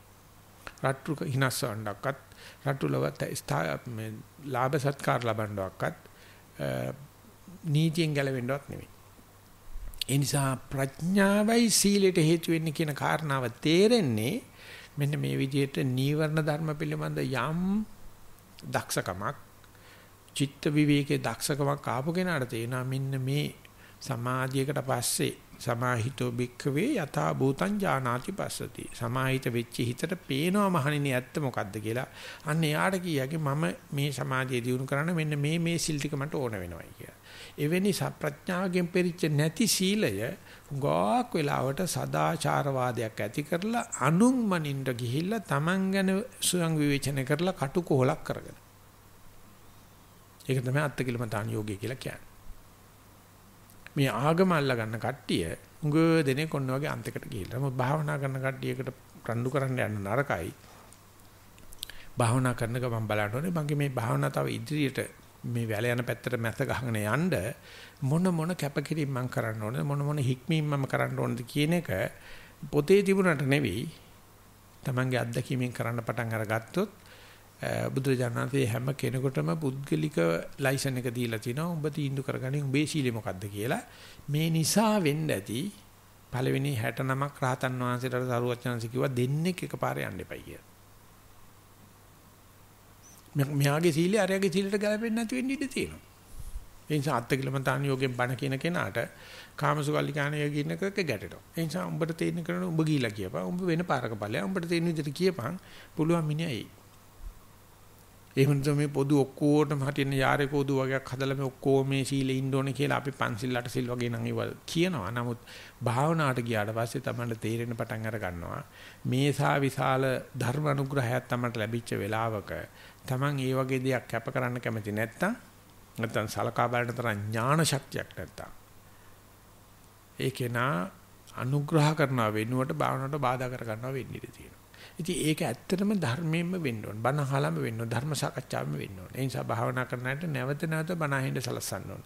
සලස්සලා නැවත සලකා බැලීම් කරන්න ඕන.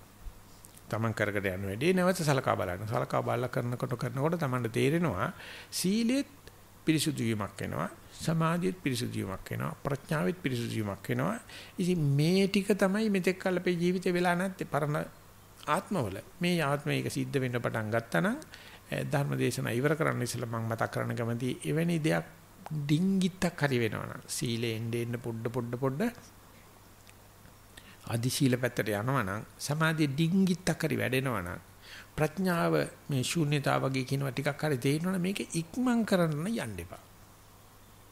ඉක්මන් කරන්න ගිය ගමන් අවුල් වෙනවා. මේ මදයි අපි මේ හිතපු තත්ත්වය හැටියට බලන්න මේ ටික හරි තේරුණා කියලා ඊටාම ගෞරවයෙන් ධර්ම ගම්භීරත්වය කියලා එකට කියන්නේ.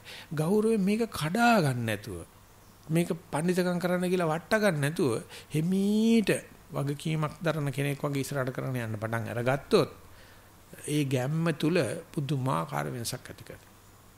ඒක නිසා දැන් පටන් අරගෙන තියෙන නැත්නම් මේ කරගෙන යන වේගය හොඳට අවබෝධ කරගන්න. අවබෝධ කරලා මේකට බාධා නොවෙන නැත්නම් මේකට අවුල් පාස නොවෙන වචන ස්වභාවයක්, කර්මාන්ත ස්වභාවයක්, ආජීව ස්වභාවයක් හදිසි වෙන්න එපා. ටික දිනු කරන්න. අන්න ඕන්න ඕකට ආදර්ශ දෙන එකනට අපි කල්යාණ මිත්‍යයි කියලා කියන්නේ. ලෝකේ ඉන්න තරම් කට්ටියට ඒක කරන්න බෑ. ඉස්සරහ යන කෙනා පෙන්නනවා. ඉතින් ඒක තමයි ශක්තියකුත් හම්බ වෙනා මේක මැරිච්ච සාසනයක් නෙමෙයි පණ තියෙන සාසනයක් ඉන්නවා කල්යාණ මිත්‍රයෝ. ආන්නේ විදිහට කටයුතු කරන්න වෙච්චාම හිතන්න එපා. ඒ කෙනාගෙන් හම්බ වෙන ආදර්ශය නැත්නම් ඒ කෙනා කරන දේ ඒ කෙනාගේ නිවනට විතරක් නෙවෙයි ලෝකෙටම ආදර්ශයක්. ඒ තරම්ම කාමයට පහඳින ලෝකයක් අද තියෙන්නේ. ඒ තරම්ම හොරකම් කරන බොරු කියන සතුන් මරන ලෝකෙකින් ඩිංගිත්තක් හරි ඇති වෙච්ච ආධ්‍යාත්ම ඉදිරියට අරගෙන යන මිනිස්සයා ගඟ දිගේ ඉහළට පීනන කෙනෙක් වගේ. නිසා යෝගාවචරෝ තමන් ගැනම ඒ අගේ ආඩම්බරේ තියාගන්න ඕන නම්බුකාරකමට නෙවෙයි. මම මේ ගුණ චරිතය කඩා ගන්නෑ.